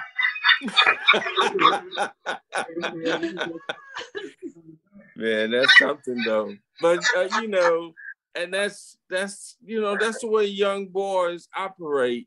And I can even go back to my childhood when it comes to my mom. And we talked on some previous shows, and you said in Maryland, you figured out why I'm so close and concerned about the women, and that's right. And that is that. And I was that. I was the boy with the BB gun. But I would, it's amazing. You're around, you listen, but you don't supposed to talk much, but you're listening. And later, all of that comes back around, but you are protected of your mom. I remember when I was a kid and I got word that my father had passed away, and these guys come to the house and they had to let us know. And I'm like, who are these guys? And they, my mom outside, and she started to cry. So I'm sitting back I'm watching like a hawk watch a chicken. Like, and I step out, and I'm not big as a toothpick, but I had a little attitude because I'm wondering, why y'all out here got my mom crying like that, And I remember her say, Harold, it's going to be all right. It's going to be all right. So we're going to be all right when. But anyway, I say all that to say, young boys will protect their mom. So I see what you mean about that. So I just wanted to say that. That's good. And I think moms have to also take into consideration when they are raising boys that there are, you're modeling things before the boys, having to be very, very mindful that they will. And listen, it can be their daddy. And if that child is close to their mama, them kids will come up against that daddy too if you try to hurt their mama. Oh, ain't no doubt. And so there's a place that there's a male testosterone that comes out, and sometimes I think you got to let them duke it out. Yeah. Ahmad and Joe, what would you say? Because they boys. Hey, we don't think like us. We real sensitive. Don't y'all be over there fighting and doing that? But they over there trying to fight for their Joe and Ahmad. What do y'all think about that? Well, if it's me and my brother, one to hit him low and the other hit him high. We're gonna take you out of here some kind of way. That's what. What you think, Ahmad, about that? Go ahead. Oh yeah. I think we have to let the boys, and the men establish their means of communication in a healthy way, And sometimes, it might get a little, rough, but as women, as single mothers raising boys, you always seek to, protect him. Right? You don't want to put him in harm's way. You don't want him to do this. But, remember that you're training up a young boy to be a man to take on the world. That's right. So it's his mission to take on the world, but you won't let him take on, this little small act by himself. What's the message that we're really teaching the young boy? And so I feel like in that message, what we're sending them is that, always look to me. If there's a problem, I'll get you. If there's a problem, and that's not always the case. When he goes out into the world and takes on the world, my mother won't be there. He needs to learn from a young age to be able to handle small situations, by himself, so that he can grow strong in his mental capabilities. Yeah. Ahmad, let me ask a question. Do you think, I was listening to you earlier about the young man that you tried to talk to him sometime and they kind of pushed that away. Do you think they come from a place of fear? Because really there's only two emotions, there's fear and love. So do you think that they shun by not getting close because they operate in a place of fear? Do you think that? Oh yeah. And most times, by the time young men are here, they've already, shunned, countless numbers of other men. They've already have seen messages of rejection of men, and so by the time I see them here, I understand, what's going on in that young man's life. He, it's just like with women. Women who have not had good relationships with their mothers will usually tend to disrespect other women. That's right. And they gravitate toward men. That's right. And men who didn't have good relationships will disrespect other men. And they'll lean more toward women. That's just how that goes. And I understand that. So when I see that and I know that fear is really coming from a place of hurt. Yes, that's right. That's the first emotion. The first emotion is not anger or fear. Is hurt. This hurt me that my son is now I am angered and I'm fearful of being hurt again. So I don't want to let a man close to me to be able to have the potential to do that again. Right. That's good. I remember one time, and I had to really put these things in action. I remember one time Ahmad and Demarcus, well, I don't know if you remember this or not. One time Ahmad and Demarcus had gotten into it. And those boys were like day and night. Ahmad was the one that cleaned up all the time, but he and Marcus always shared a room together. And so Ahmad was always the one that wanted to keep the room clean, and Mark was always the one that wanted to keep the room dirty. He just wasn't going to clean up for nothing. And so Ahmad got fed up with DeMarcus one last time. Ahmad, you know what I'm going to talk about. Ahmad, listen, Ahmad went upstairs. He got all the DeMarcus clothes and put them in a trash bag. All the stuff that DeMarcus didn't put up. He put them in a trash bag and dropped them down at the bottom of the stairway. He dropped him at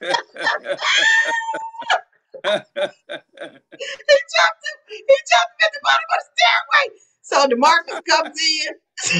DeMarcus come in, and Mark said, "You think you bad? You think you bad?" He said, "You think because you been to jail, you bad?" Wow. Ma, do you remember that? I remember that. And Ahmad said, he said, "I'm gonna catch you out in the street." He said, "I better not see you out there in the street." So y'all, I knew right then. I knew they wasn't gonna hurt each other, but I knew they were boys, and I said, "You know what? They're about to worry about that on their own because I can't go chasing them behind them with everything." I think that's what he's trying to say. You gotta let them get to that particular place because that's just how men do. And one thing I've learned about men too, men make up faster than women do. Women hold grudges a long time.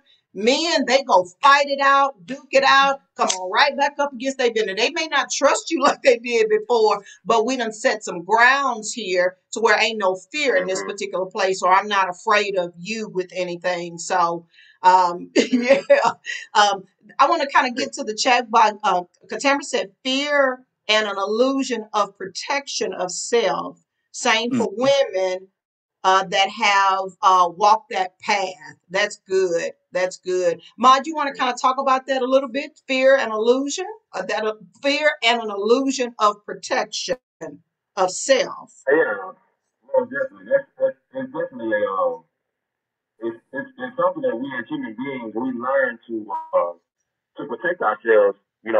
away from that type of hurt. And so, we take on this, this so-called fear or the, illusion of protection. And, we develop it as just a piece of armor. But it's really not healthy because you're not actually addressing, what the problem is. And the problem is that, whatever that it was that hurt you or whatever that it was that caused you to react like this, you didn't healthily address that problem. And, sometimes you can go a long time when the problem has occurred. And when that happens, you can't go back to address that particular problem. And so you learn to address these things with God. You take these things with God and you leave it there. Until you may run across this person again later on in life and you can address it in real time. But until that time, you don't want to walk through this world with any type of fear because that's just not how God works. And if we're saying that God put us here as representatives of Himself here on earth, then we have to move like He would move without fear. So whatever it is that we need to do, especially if the solution is taking it to God, then that's what, and we leave it there. And then we walk around, with it. We regain our confidence, regain our trust. We let the hurt go. We let the fear go.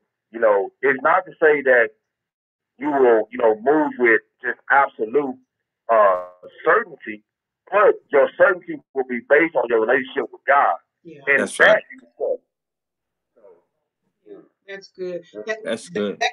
That kind of leads us to our next conversation is recognizing God's hands in a thing, and that's exactly what Ahmad just said. Sometimes you got to let it go and address these things before God until He can give you the strength or He can build you up and, rebuild you. And then you can revisit that thing at another time. Ahmad, you want to kind of hit on that a little bit, recognizing God's hand in the midst of things?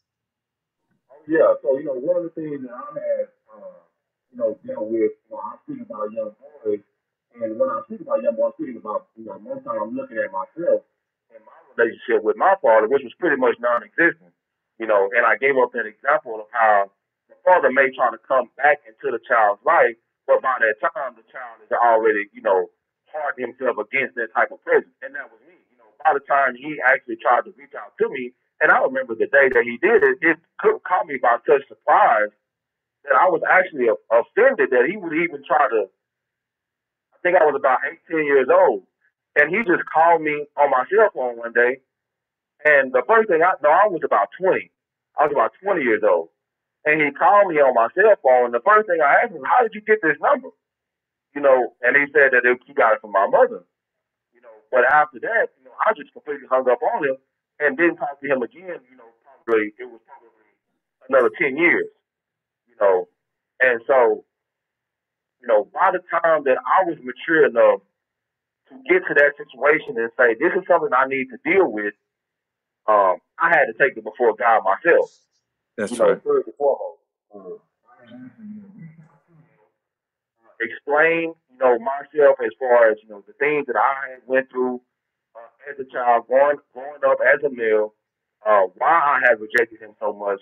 And when I didn't receive a response, I wasn't even offended by it. Because by that time, I had already taken it before God. And I realized, okay, it's just not the time or the season for that to happen. Right. And I'm confident in that because I've already taken it to God first and foremost before I even reached out to Him. And so now, I've gotten to a place where I can, talk with other men in a healthy way and not talk to other men and see Him, right? And see Him and be ready to, lash out at, one thing I used to always do is I would lash out at men here who weren't present in their child's life, and then try to take on a role now that you're here, try to be present in your child's life as if you had always trying to be a father when you were in the world. And it didn't make sense to me. And I would always tell them, but I wouldn't tell it to them in love. I was telling it to them out of a place of hurt and anger of being that child who's out there. And I would tell them, how is it that you can say that you're trying to be a daddy now that you, sitting here and you got time to do this and that, but when you were out there with them, you didn't have nothing to do with them. That doesn't even make sense, right? And what I had to realize, I had to stop doing that for my own sake, and for the sake that I have, with my relationship with God. And so, and it had to start with me taking the step to rectify the relationship with me and my own father, because that's where that came from. So that's right. Yeah, those That's are my. good. That's good, Mon. Have any of Yeah. you guys noticed any of those things taking place maybe with your children's lives or even, I mean, anything similar? Is any of this resonating with you guys? Mm-hmm. Kind of taking your deck.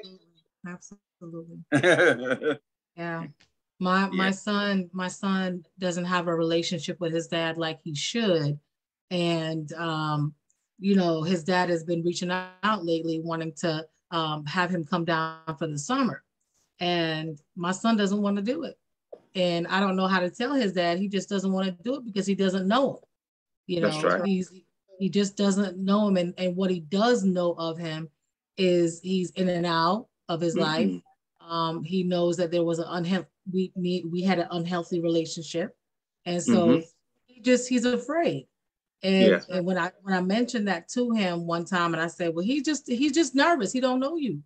Well, That's I got to right. get to know him. And he's so aggressive on the phone. My son's not used to aggressiveness, even though I know he needs to have his dad in his life.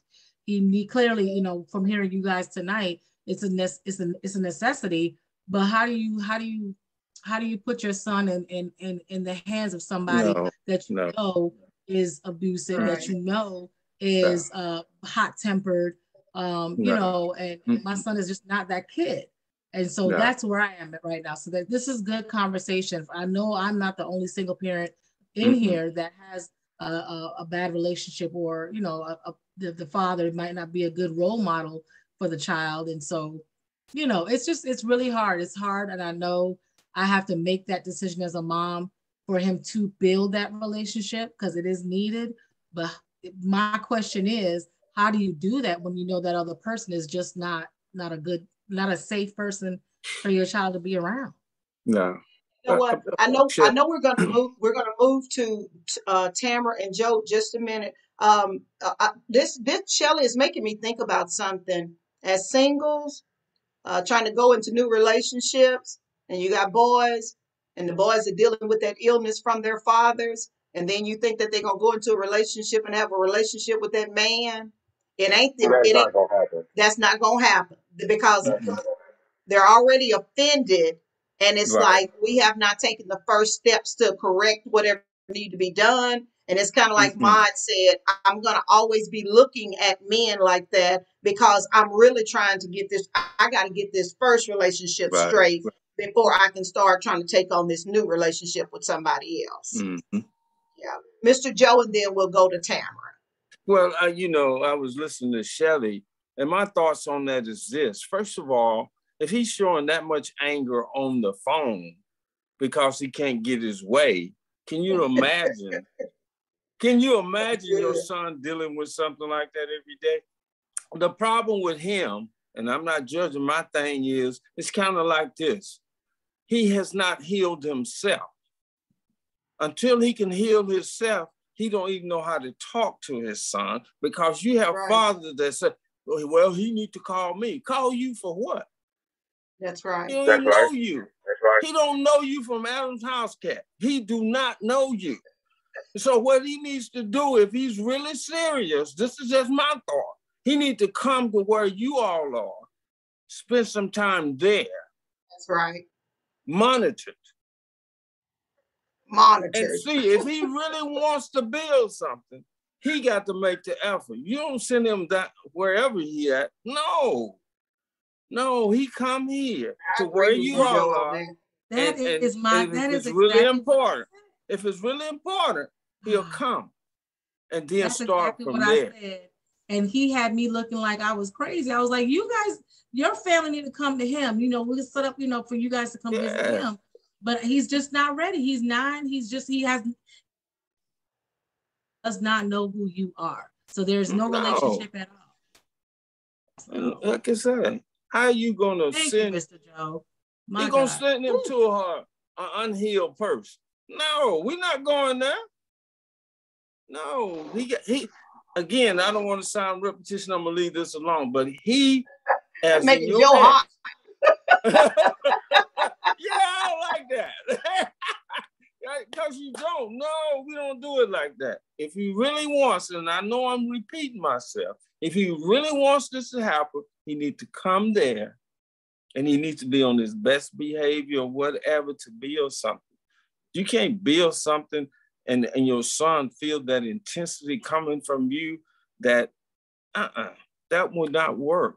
So, no, I think where you are, he needs to try to build that with the son on you all's turf, not on his turf. And I'm gonna leave that alone.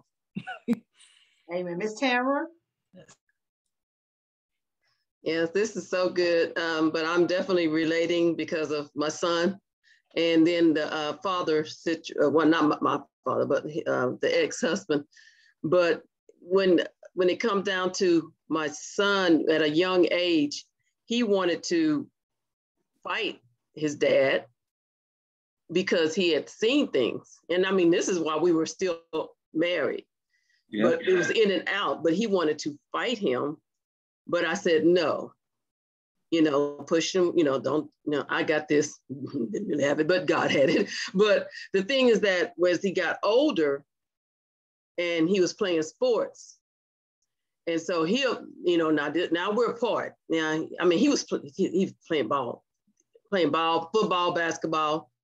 And so, but when it came down to his high school years, by the time we were divorced, when he was a junior, sophomore going into be a junior in high school, he really had shut his daddy off. He was ready to fight him every time and it was just very hard place for him to be there, but his dad would come to the games, but he would not have nothing to say to him.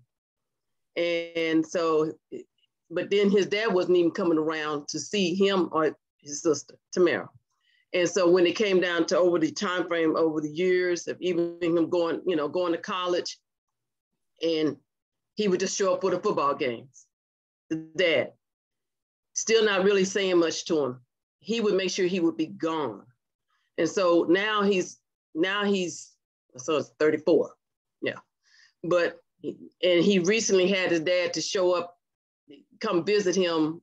He lives in Utah with his kids and stuff. And it was kind of hard, but my daughter went with him because he wanted to go up there. Now, all this time, they're not talking. But the last time I was up there was a big thing. I ended up having to talk to Maryland when I came back because I was up there in January when I went up there. But the thing was that there was so much buildup from the time that, because my son ended up recalling, now there was a big explosion between between my son and the dad on the last day of us being there. And my son recalled, now after just telling me and Tamara that I still remember when dad had you down on the floor and he had his hands around your neck. And I'm like, what, you remember that? Because he was maybe, I'm thinking he was in elementary, but he was 6th grade. But I'm like, what, let's think about all those years of him. He still remembered a trauma. Mm-hmm. But yet when he confronted his dad, when they were having that conversation, his dad said, I don't understand why you're so mad. He said, we didn't have any trauma. He did, he said, and that caused my son to throw the chair against the wall. So he kind of he just blew up. So there was things that he went to counseling for. He been going to getting his own counseling over the years before he saw his dad. So he was building up. He was going to God, like Ahmad said. He was doing that, putting God in, but he still, his dad, by him denying that he wasn't there for him, because he said, you abandoned me. That's what he told him. He said, you abandoned me as a father. And so those things, until the father admits it, the son he forgives. But when that man comes in your face and tells you like nothing happened and there's even right now to the point he forgave, they kind of slowly talking again. It's still not there because of that denial of the hurt So I'm just shared that, but you know, my son's still getting his counseling and he's growing, but I just shared that. But yeah, God is definitely in it.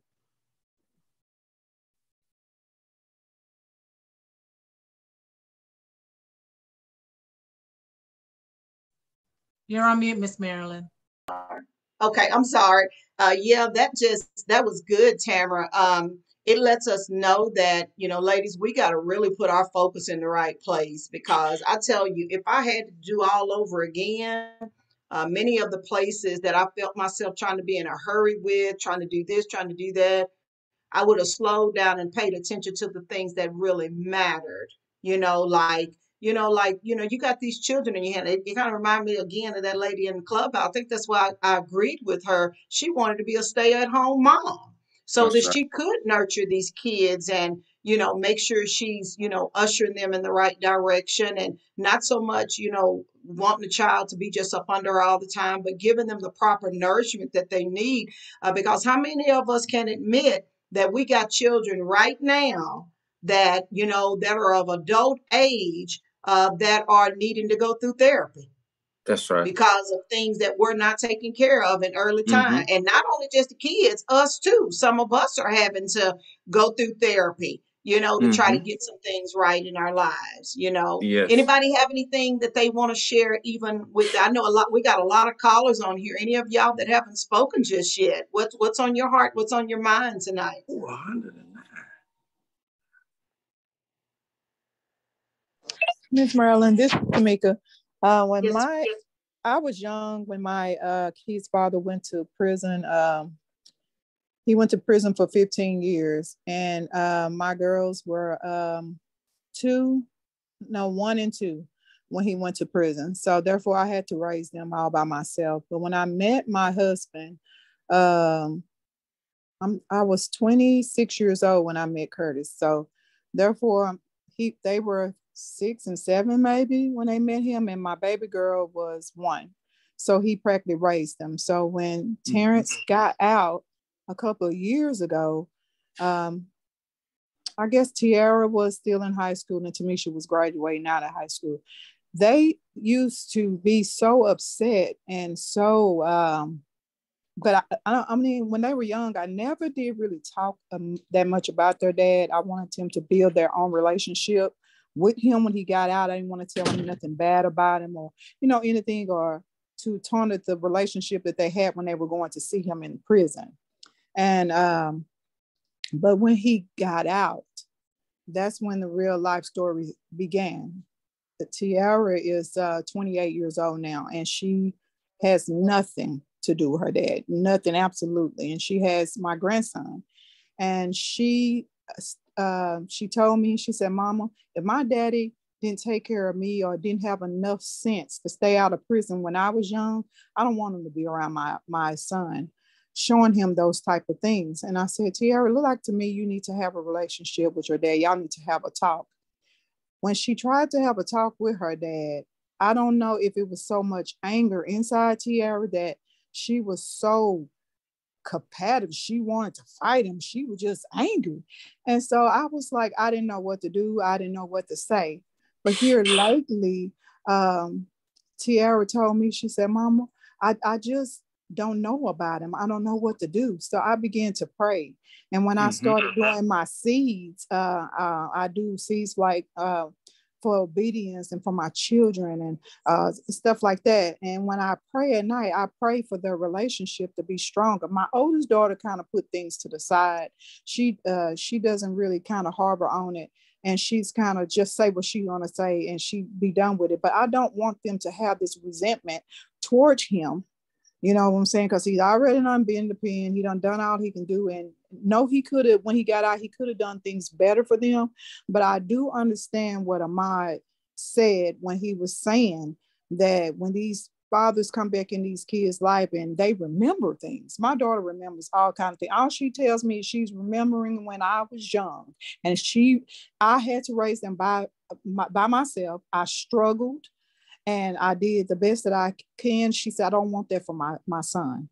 I don't want them to grow up like that." I never want that for my son. And she said, and for you to have to do that, I don't want to be that lady where I have to grow up and my son grows up and not have his dad. But I wish and pray that Tiara and her dad will have some type of relationship so she can get some type of healing, because she doesn't have any healing. She don't rest about it. She cries about it all the time. So it's emotional disturbed when these kids are not with their family. But most of all, it's important that as parents that we don't downgrade the father or the other parent when the children are trying to heal in that process, because that's not doing anything. It's not making it any better. And to be negative with it would cause them to not even deal with them, period. And when she said one day that, Mama, I'll go to his funeral and that's it. And I felt bad that I even apologized that our relationship didn't work. Well, she could have that relationship or that maybe we would have stayed together, it would have been better. But God has his plans, what he has for people in their lives. And I think the best thing for when he went to the pen, that was to keep him alive, because he was heading down the wrong road. We didn't know that when we were young, but that's how it does. And I pray that everybody who has a child, that you always be positive no matter what around them, and let them build their own understanding and mindset about their own parent. Mm-hmm. That's how I feel about it. That's good. That's good. Yeah, that's good. That's real good. Yeah. Ahmad, were you getting ready to say something? Yeah, I was. That was very. Can y'all hear? That story is interesting. Hold on, Ahmad. Can you guys hear? Mm-hmm. Okay. All right. Go ahead, Ahmad. I'm sorry. Okay. So I was just thinking about the lady that was speaking and her daughter, and I was just thinking how most times when children still have that anger, that's coming from a place where they're young with their father like that. A lot of times it just comes from a lack of understanding, and it's just coming out the wrong way. Like sometimes children really just don't understand, why weren't you there? Even though you may be giving out reasons or this, and that's the thing, like, when we as human beings, when we're out here and we're having these children, the first, if we're planning to have children, then we should know that once you take on a decision like that, the child is the most important thing that's about to happen to you. Um, but sadly, we as a people, we as Black people, we have been in a condition where we haven't always planned our pregnancy. We haven't always planned as men. We haven't planned to have children, and as women, we haven't planned to get pregnant. We were just out there doing what we do, and as a result of that, we didn't come into the relationship with the proper mindset to actually be a father or to actually, be a mother at that time. But we have to grow into it. For the mother, it's more of a forceful thing because you actually have the child. For the father, it's not always the case, especially if you're not together anymore. He's not forced to become that father because he can come and go. Yeah. And so for the father, it has to be more purposeful.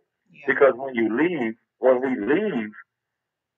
then that's all the child remembers is that you left, is that you weren't there. You may have had your reasons, like, this guy, was incarcerated 15 years, and who knows the surrounding circumstances to the situation, you know, he may have just been young and didn't understand totally, what type of system he was facing and what type of odds were stacked against him as a young Black male in this country, because that was a reality. And then you get into the situation and you realize the gravity of the situation. But by that time, now the child just doesn't have a father. And that's all the child knows. Mm-hmm. And it's just going to take work on his part. Hopefully he has established a relationship with God. And I would just say to him, if I could speak to him today, I would just say, be patient. Yeah. Be purposeful, keep being intentful, but be patient. And allow the perfect timing of God to take his place. Don't force it. You as a grown man have the better understanding than what your child has, and just be patient. Keep praying, be patient, and keep being purposeful. That's what I would tell him. That's good. Mm-hmm. That's Yeah. good. Y'all, this has been so good tonight. So good. We're going to go to this last one and then we're going to get ready to close out because we already been over time tonight. But the last one is about the importance of expressing ourselves clearly. I know the Bible says with all of our getting, we need to make sure to get a good understanding because everything is not always as it appears to be. And sometimes we think that, oh, I'm ready for a relationship. I'm ready for this and that. But are you really ready? Because you have to ask the question. I remember Bishop Jakes was talking about, like say for instance, when they get ready to do Woman Thou Loose, he said some people think that, if the choir is ready, that they're ready. He said, but the ushers ain't ready, the parking lot people ain't ready, all of that. He said, it's only until you have a panoramic view or a vision for what that's supposed to look like can you say that we're ready to launch off. And I think that what happens a lot of times with us, we want to move forward and God is saying, no, not right now. That's and right. we keep going back to God about why. Lord, I've done all this. I've done all this. I've become abstinence. I'm paying my tithes. I'm doing all that. And it ain't got nothing to do with God saying not right now. It could be them little kids because you're getting ready to bring those children into an environment that if you have not counted up the cost for that, that it can endanger their life. Not only just endanger your life if you don't get a good understanding about it, but it can endanger the life of other, people as well. So Ma, let's talk about that quickly here. We're going to talk about the importance of expressing ourselves clearly, especially as, as adults, whatever, getting to a place to, okay, let's make this thing make sense. And that's what I keep hearing tonight is that, the kids are saying, let's make this thing make sense. You guys may not think that we understand what's going on in the household. We have feelings. We're close to our parents. We recognize when there's some disturbance that's going on. We don't listen. It's not even the disturbance that's bothering us. Just help us make this thing make sense. Understand that we are human beings and we have feelings and what you guys are going through. Yes, it's affecting us. And if you want to make a decision to get married, let's make this thing make sense. Mom, you want, things like that. So Mom, can you take us there we got about a couple of minutes. Can you take us there? Okay, so make this thing make sense. What I'm hearing with that is for the single parent, um, you know, like I said before, communicate with your child and explain to them. Like let's say, this situation with this guy, right? The father, he's not around, right? Now the thing is, what type of message are you communicating to the child? And sometimes we can be slick. And what I mean by that is we may not be talking down about the father to the child, but if something comes up, we don't speak against it. We just let it ride. Sometimes as in relationships, we get in relations with the women get relations men, men get relations with women, and we be hurt by the opposite person. And but we may not be intentionally speaking down on the other person, but we let things slide that can, be damaging in front of the child and we don't stop and correct it. The child may say something slick. The child may say something like, I don't want to talk to him, and instead of the parent addressing that, let it ride. Because you mad too. You really upset with this person too.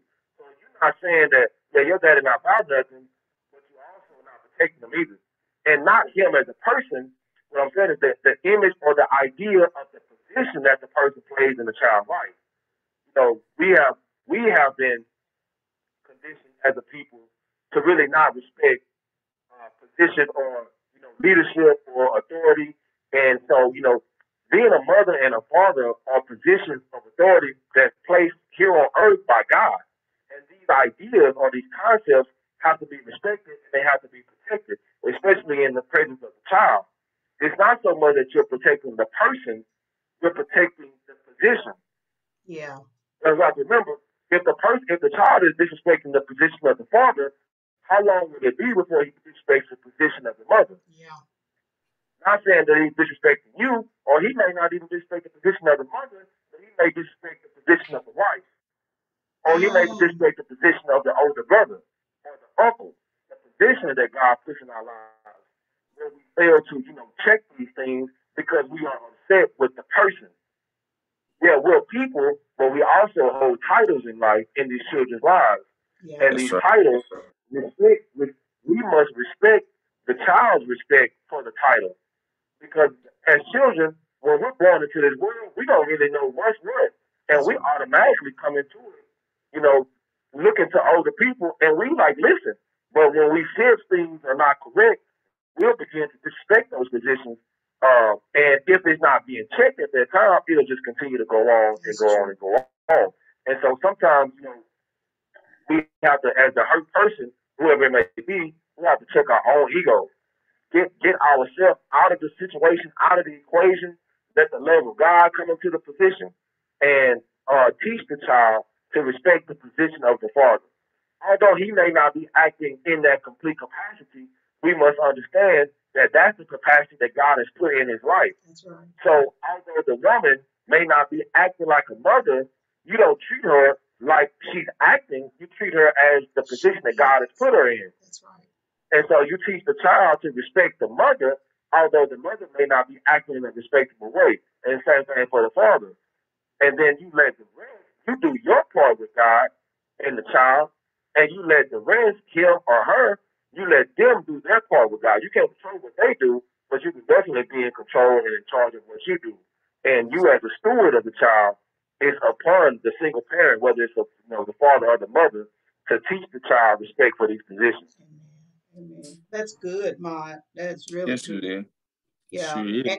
And it does that. That's something that we have to start thinking about. Will you still honor them and respect them? I always think about like Jessica's dad, and one of the things that we agreed upon is that though we did not stay together, we both had to respect the position that we were in. You don't get a chance to disrespect him. She don't get a chance to disrespect me because, like Ahmad said, it's the position that you hold. And I think it's very important. And once the child knows, okay, that's a father, though he's not my father, I respect the position that he's in. Oh, that's a mother. Oh, she's not my mother, but I respect the position. He said, oh, that's a grandmother. Oh, it's not my grandmother, but I still respect the position that they're in. And I think when we do that, we teach them the respect for mankind all That's right. together, even if it's Yeah. pastors or whatever. Some children don't respect pastors because mom and dad don't respect pastors. So it's like they'll go around, cuss around them,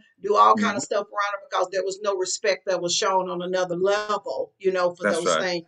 So I think it's a lot of work that we got to do as we are getting prepared for what it is that God has called us for, because we don't want to get into these places and become blindsided to something and say, I didn't know, well, I don't know what happened, or you're not being a good example to them. I think that's up to us to make sure that we present, individuals before our children that are good examples to us, first of all, before we try to make them good examples to our children. So That's it's a lot. Yeah. Anybody have any final things on that? This has really been good. Any comments, guys? This is Katambra. The only thing that I would say is that, first off, wonderful conversation. It has helped me, especially as a single mother raising children and raising a son. But I think to the comment I put in the chat that it's a two-sided coin when it comes to understanding and comprehending the situation. I think that children begin to understand what's going on, but they really can't maturely comprehend what's going on. And that begins to cause a lot of confusions where they have to fill in the blanks. So we're not talking about it. We're not telling them about it, or they're just plain out not mature enough to understand the gravity of the situation. And so this has been so very helpful, so very enlightful. I thank you, Ahmad, and everybody. It's just been really helpful. And then I would also speak to what Tamika was saying. I so agree with her. Although the relationship between my son's father and myself did not work, I did not allow that to get in the way of my son and my son's father's relationship. Because although he was not a good man to me, did not mean that he was not going to be a good father to him. And so I know we put up a lot of I need to protect my baby type things, but I think also in doing that we're sheltering them from a lot, because my son needs to understand the difference in character, integrity, what to expect and what to do with disappointment if he doesn't receive what he expected. And so I have to allow him to be around his father so he can come to that conclusion. Is this the type of man I want to be around? Is this the type of man I want to be? Or is this something that I just take what's the good, what you say, Miss Marilyn, all the time, take out, eat the fish, spit out the bones. And so that's just kind of that's right. Situation. When it comes to my thinking, I never wanted to be that type of baby mama. You know what I'm saying? So I kind of speak to what Tamika was saying. I can so relate to that because they are a part of them. And if I'm talking down about their fathers, then I'm talking down about them. That's right. That's true. That's good. Good conversation, y'all. Oh, great. Y'all know I hate to cut this call off, but this is so good. Anybody else have anything? And then I'll let Ahmad have the final words for tonight. You know, I just want to say this. I just think as men and women of God, all these children are ours. And we have to be impactful, not just our own, all children's. We have to come and raise our system that God calls us to help with all of these kids. Right, Joe. That's my thoughts on that. So we raise that and do the will of the Father. All kids are welcome here, and we can do things to guide them properly. That's what I wanted to say.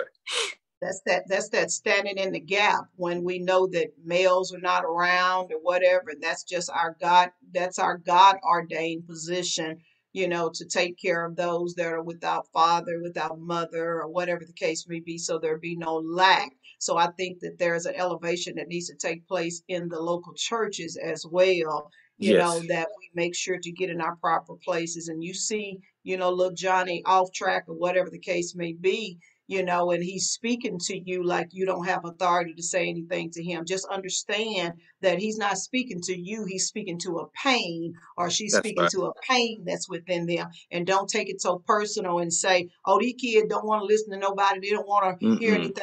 Just understand they're speaking to. Yeah, I don't either. They're speaking to a pain. And if you give them time and you keep showing up, because listen, they used to people not showing up. Yes. So if we don't show back up, it's like, well, that ain't nothing lost. But if you keep showing up, you get a chance to show them something different, and you open up a trust factor within them so that they can release the hurt, they can release the pain, all of those kinds of things. Miss Tiffany, yes, ma'am. And thank you for being on the call with us tonight. No problem. Hold on. Okay. I want to know, like, is there something, is there like some kind of program where I'm gonna say because I'm okay, how do I put this?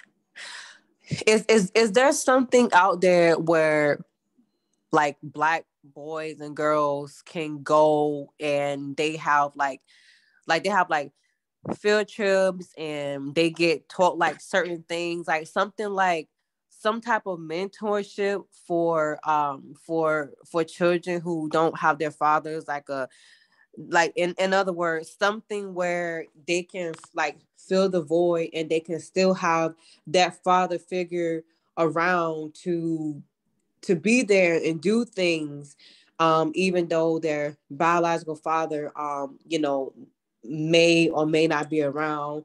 Maybe they're around, but they might be on drugs. Maybe they're, abusive. Maybe they're just, I don't know, they're just irresponsible. Whatever the issue is, like I just wonder if there's something like that out there for these kids. The only reason why I said Black boys and girls is because, unfortunately, according to the statistics, Black children are the ones that end up that has a higher percentage of absent fathers. So that's the only reason why I did that. I just wonder if there's something out there that we can like take our kids to. Like I don't know if churches have it. I just don't know. And if there isn't something like that out there, like it's something it needs to be done. That's right. That's right. Like I wish that I'm just gonna pick a day, for example. I don't know, Sunday nights. I wish that there was something that I can somewhere I can take my kids and they get to see what a good father um We hear your pain, Tiffany. Go That's ahead. right. Yeah, it's okay. It's okay. She's just concerned, y'all. She's hearing these comments Yes, and it is. she's concerned. Yeah. Absolutely. uh, Absolutely. I wish that there was somewhere I could take them, like they have like field trips and just Yeah. they get to watch in on how the man is treating his wife, like stuff like chivalrism, just Yeah. everything, finances, just I don't know how to throw a football, how to fix certain things, just whatever. I wish there was somewhere we could take them, and it's like it's a group of kids and there's a father or two and they get to watch that. And I don't care if it's a monthly fee, I don't care if it's free, which is That's right. whatever. I just feel like it needs to be done because I was listening to these stories and just I was ready to cry. and I also got my own concern with my own personal experiences. Like my son, he'll be 2 years old in August. So he's still young, but I'm concerned about, okay, you know, like, okay, so what about when he's old enough to start noticing things and then, like, for example, my daughter, she's 12, and I don't know, it's just a lot of things. Like I just felt all of that, and that's why I'm like emotional listening to this, because I wish that there was like something. I feel like I know that there's not going to be 100% fix all end all for everything, but I feel like something like that would be beautiful to see, and I Yeah. feel like it would be really, really good if we had something like that. So Yeah, we I'm we hear sorry. your pain, Tiffany. When I tell you, you listen. You're speaking the sentiments of many young, many young single parents, because we know that there is an epidemic of this or a lack of fatherhood that's out there, and your cry is real. We Yes, need it is. those kind of programs, and there are a lot of programs out there, but you got to really seek after it, Tiffany. They're in almost every city, but I do believe you got to cry out to God about it. Ask God where it is, because you don't want to wait until they have to become incarcerated or they have to become, this or that. You want to start crying out for those things now, that the Lord will begin to start bringing those mentors in their lives, and that you be still and be patient and wait on God. Because when I tell you, we feel your tears tonight, because Mm. many of us have been there. And we do not want to see your 2-year-old son have to go through any of this kind of stuff or try to learn these things on the latter end. So I think you being here tonight was so purposeful, Tiffany, and that, God really is answering prayers. But there are places out there. We do need more Black male mentors. That's what Katambra is saying. And I do believe that if there's nothing available out there, man, I tell you, God can start a movement through people that have gone through pain just like that. And who are the best candidates to be the best mentors? It's those people that have gone through the fire and that can really teach those lessons of, protecting your children. And mothers, be sure to, have a plan of action before you start, engaging in those relationships or bringing the people into their homes, all kinds of things like that. So they are out there. I can't tell you where they are in your area, but I know they are out there because it's a need. And then I do know that prayer, you hear me? She said, I think I may have to start a program myself. I wouldn't blame you. That's how I ended up starting these mentorship programs that I did, because there was a lot of lack that was going on and I couldn't find it in other people. I couldn't. And so my thing was, I'm not going to wait on somebody to come in and do something that maybe God has given me to do, and that I could stop that train from moving out like that. So that may be your calling. That's right. Yeah. Um, Ahmad, go ahead, Tiffany. I'm sorry. yeah, I just been thinking about you right that it may be my calling. I've been thinking about it for a while, and it's just I just known so many people, men and women, that you're not having a father around. It really affects us as an adult in a whole lot of ways. Right. Like, for example, running into a grown man who don't know how to tie a tie, like, Mm. or some people don't even know how to ride a bike. I mean, Yeah. it's just so That's much stuff. hard. It's a lot. Some people don't know how to write a resume.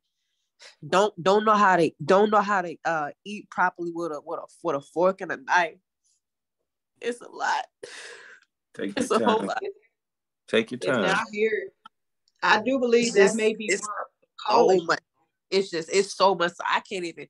This is just stuff that I'm just thinking of just off the top of my head, and all that stuff. It it comes from not having a father around. All that stuff that I just named. All that stuff. You Amen. know, Amen. all of it. Man, well, I tell you, God's not through with this conversation, Tiffany. I do believe No. that if that is definitely something that God has placed on your heart, He's not going to let you go to bed with it. He's not going to let you, No. rest. He's going to keep putting it on your heart, and kind of like what I did. I started a movement, to where God could use me in those. And believe me, what you don't know how to do, God's placed some people around you. You may have the vision for it, Tiffany, but there may be other people that carry out the vision, especially when it comes down to young boys out there. Sometimes you got to get mothers that will come together and talk about it. What are the issues? What are the things that you're needing? I mean, where are some examples that we have? Where are these business owners that are out there? Where are these people that we have seen as models, which makes us know that there are people out there like that? How do I find these people? You got to let your mind go there so that God can begin to start creating that type of movement and an environment with you. And I'll be on the ballot with you to help out with that particular program there. So, but guys, I want to say thank y'all so much. Oh my God, this is so good. But I know we got to let y'all go. Ahmad, do you have any final words with us for tonight before we close out? And Yeah, y'all let I'll me say, hold on one second, Ahmad. Please type in every time he has to go off and come back on. I think it moves a little bit. So if y'all would, as soon as he start talking, will you please type in and let me know if you can hear him or not, so we won't have to, y'all won't miss anything. Okay, go ahead, Ahmad. okay, can I be here? Am I being heard right now? Can you guys hear? Yes, we can Okay, hear Yeah. him. good deal. Uh-huh. Good deal. Okay, Mark, go ahead.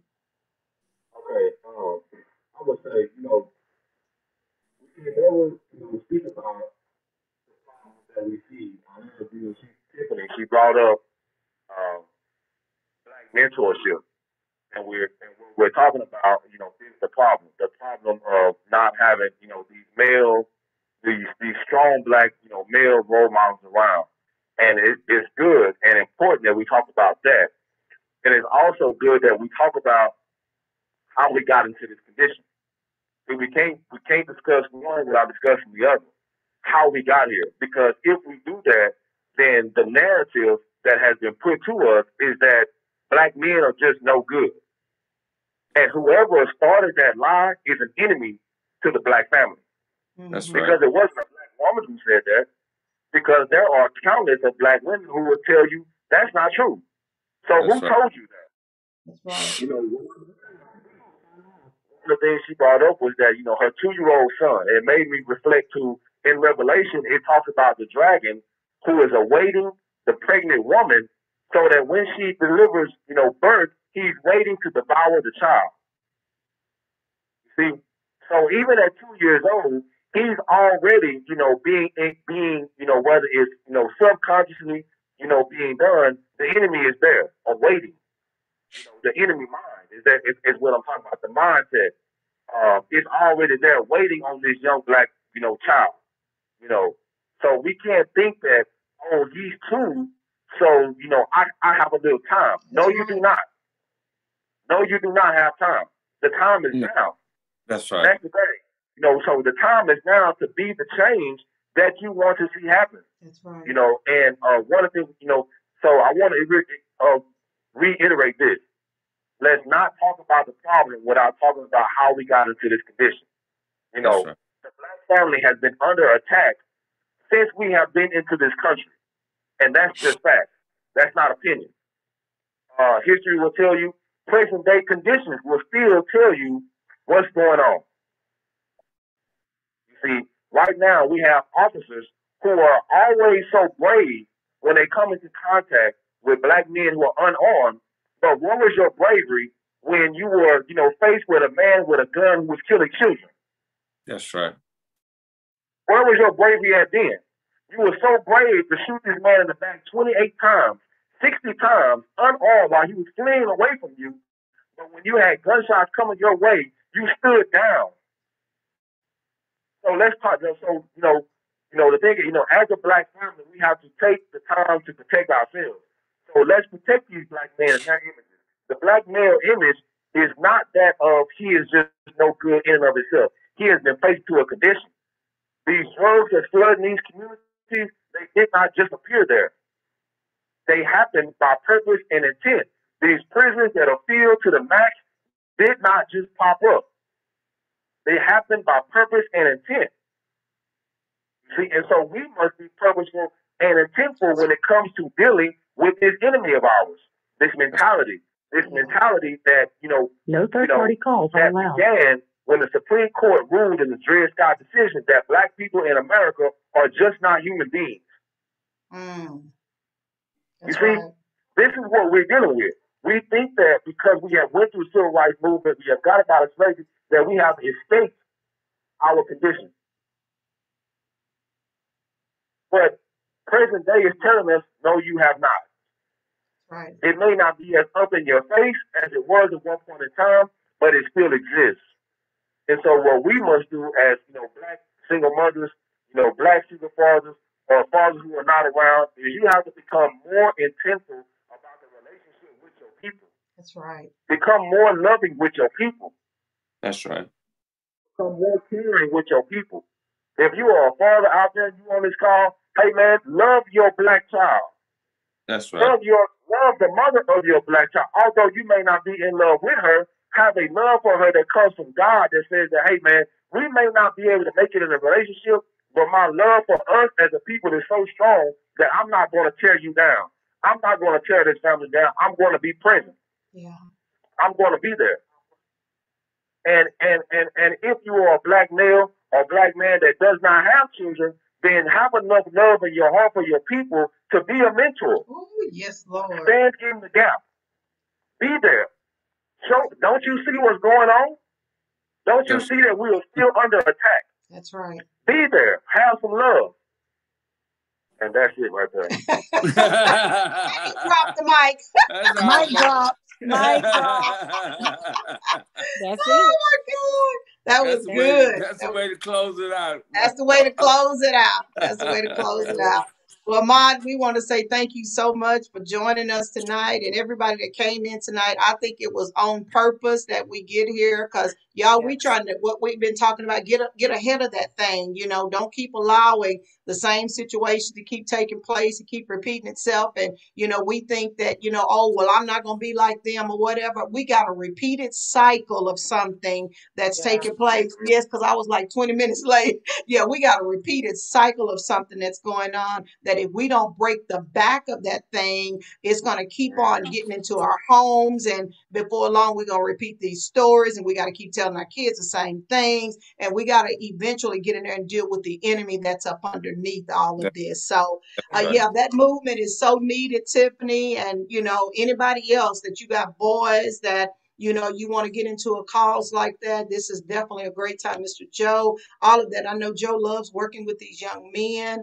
Anything that you can do, reach out. Listen, y'all, I reach out all across the world. I don't reach out just in my area. I'm going to go, listen, I'm going to go on Eventbrite. I'm going to go on Zoom. I'm going to go on Facebook. I'm going to go on anywhere and find out who has a passion for these types of things, and then let's get involved in a movement and move forward with it. Amen. Amen.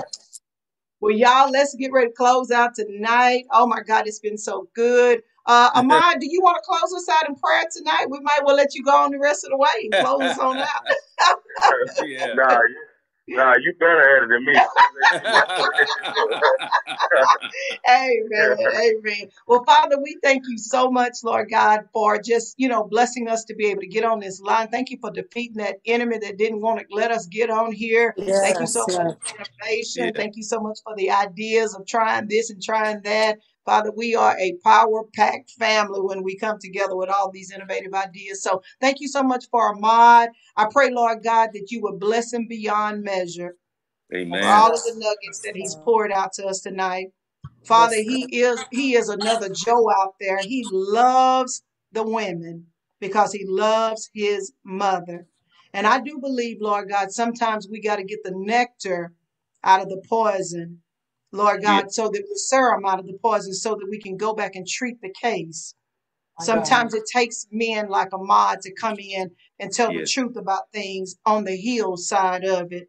And so, Father, we take those words that have been spoken and we let that stuff, we let it just resonate in our hearts all throughout the night. And let us get serious about what you've called us to be as parents. It ain't about trying to find a mate and all these other things. Let us make sure to keep the main thing the main thing. And Father, if there's a place in our heart, Father, that you are calling us into a passionate area called mentorship and wanting to jump in there, this 2-year-old baby, Lord God, his mother is so concerned about him right now. Not just him, but she's concerned about her daughters as well. She came in right at the right time, Lord God, that you would even stir up her heart, Lord God, for even such a movement as this. I pray, Lord God, that you would continue to let those words and that vision and that revelation, you didn't touch her heart for nothing tonight, but just don't let her rest until something is done. I pray for the help to come in, Lord God, that will get involved in the movement with her. If it's nothing else but bringing those male mentors into our life that would help her to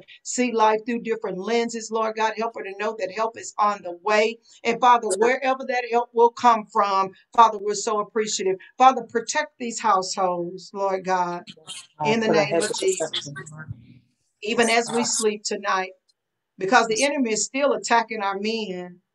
Even though we got them covered in our homes, Father, we can only cover them so far. I pray for my grandson, James. Father, he's so protected right now, but we can't always protect him when he gets out there in the real world. So, Father, I pray that you would allow him to be sensitive to the voice of another male and that he will be able to reach out and understand that that loud voice, that's just who they are sometimes. I pray, Lord God, that you would allow him to stand up in who you have called him to be. Not only just James, but other young men that are out there, grandmothers that are praying for their grandsons and their boys. Lift them up, Lord God, in the name of Jesus, Lord God. We pray for the mothers to loose those holds on them boys. Don't hold them so tight to where they don't find out about what the male gender is all about. And Father, even help us to be more mindful in our households, how we treat one another, mothers and fathers, absent moms, whatever the case may be.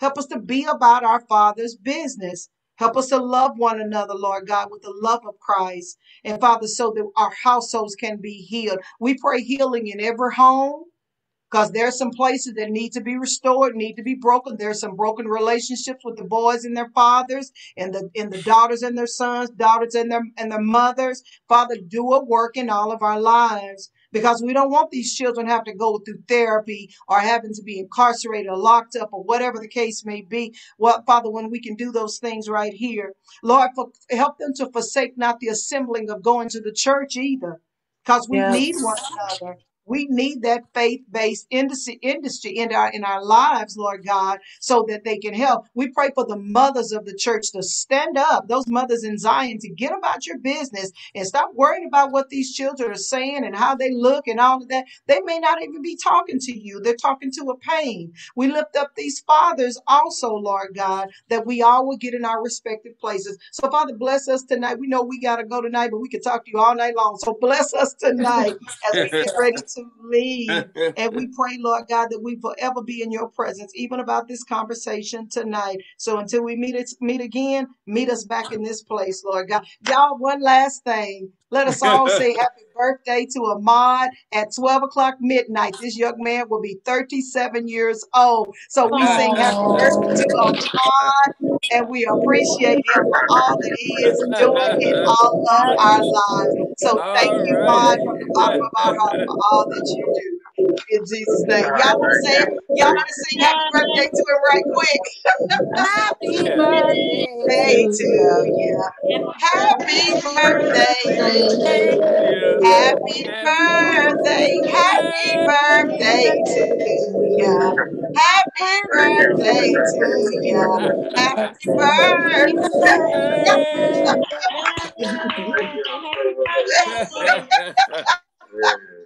Amen. Thank y'all Yes. so much, and we'll meet y'all back again on next Thursday night at 7 o'clock p.m. in Jesus' name. Amen. Amen. Bye bye.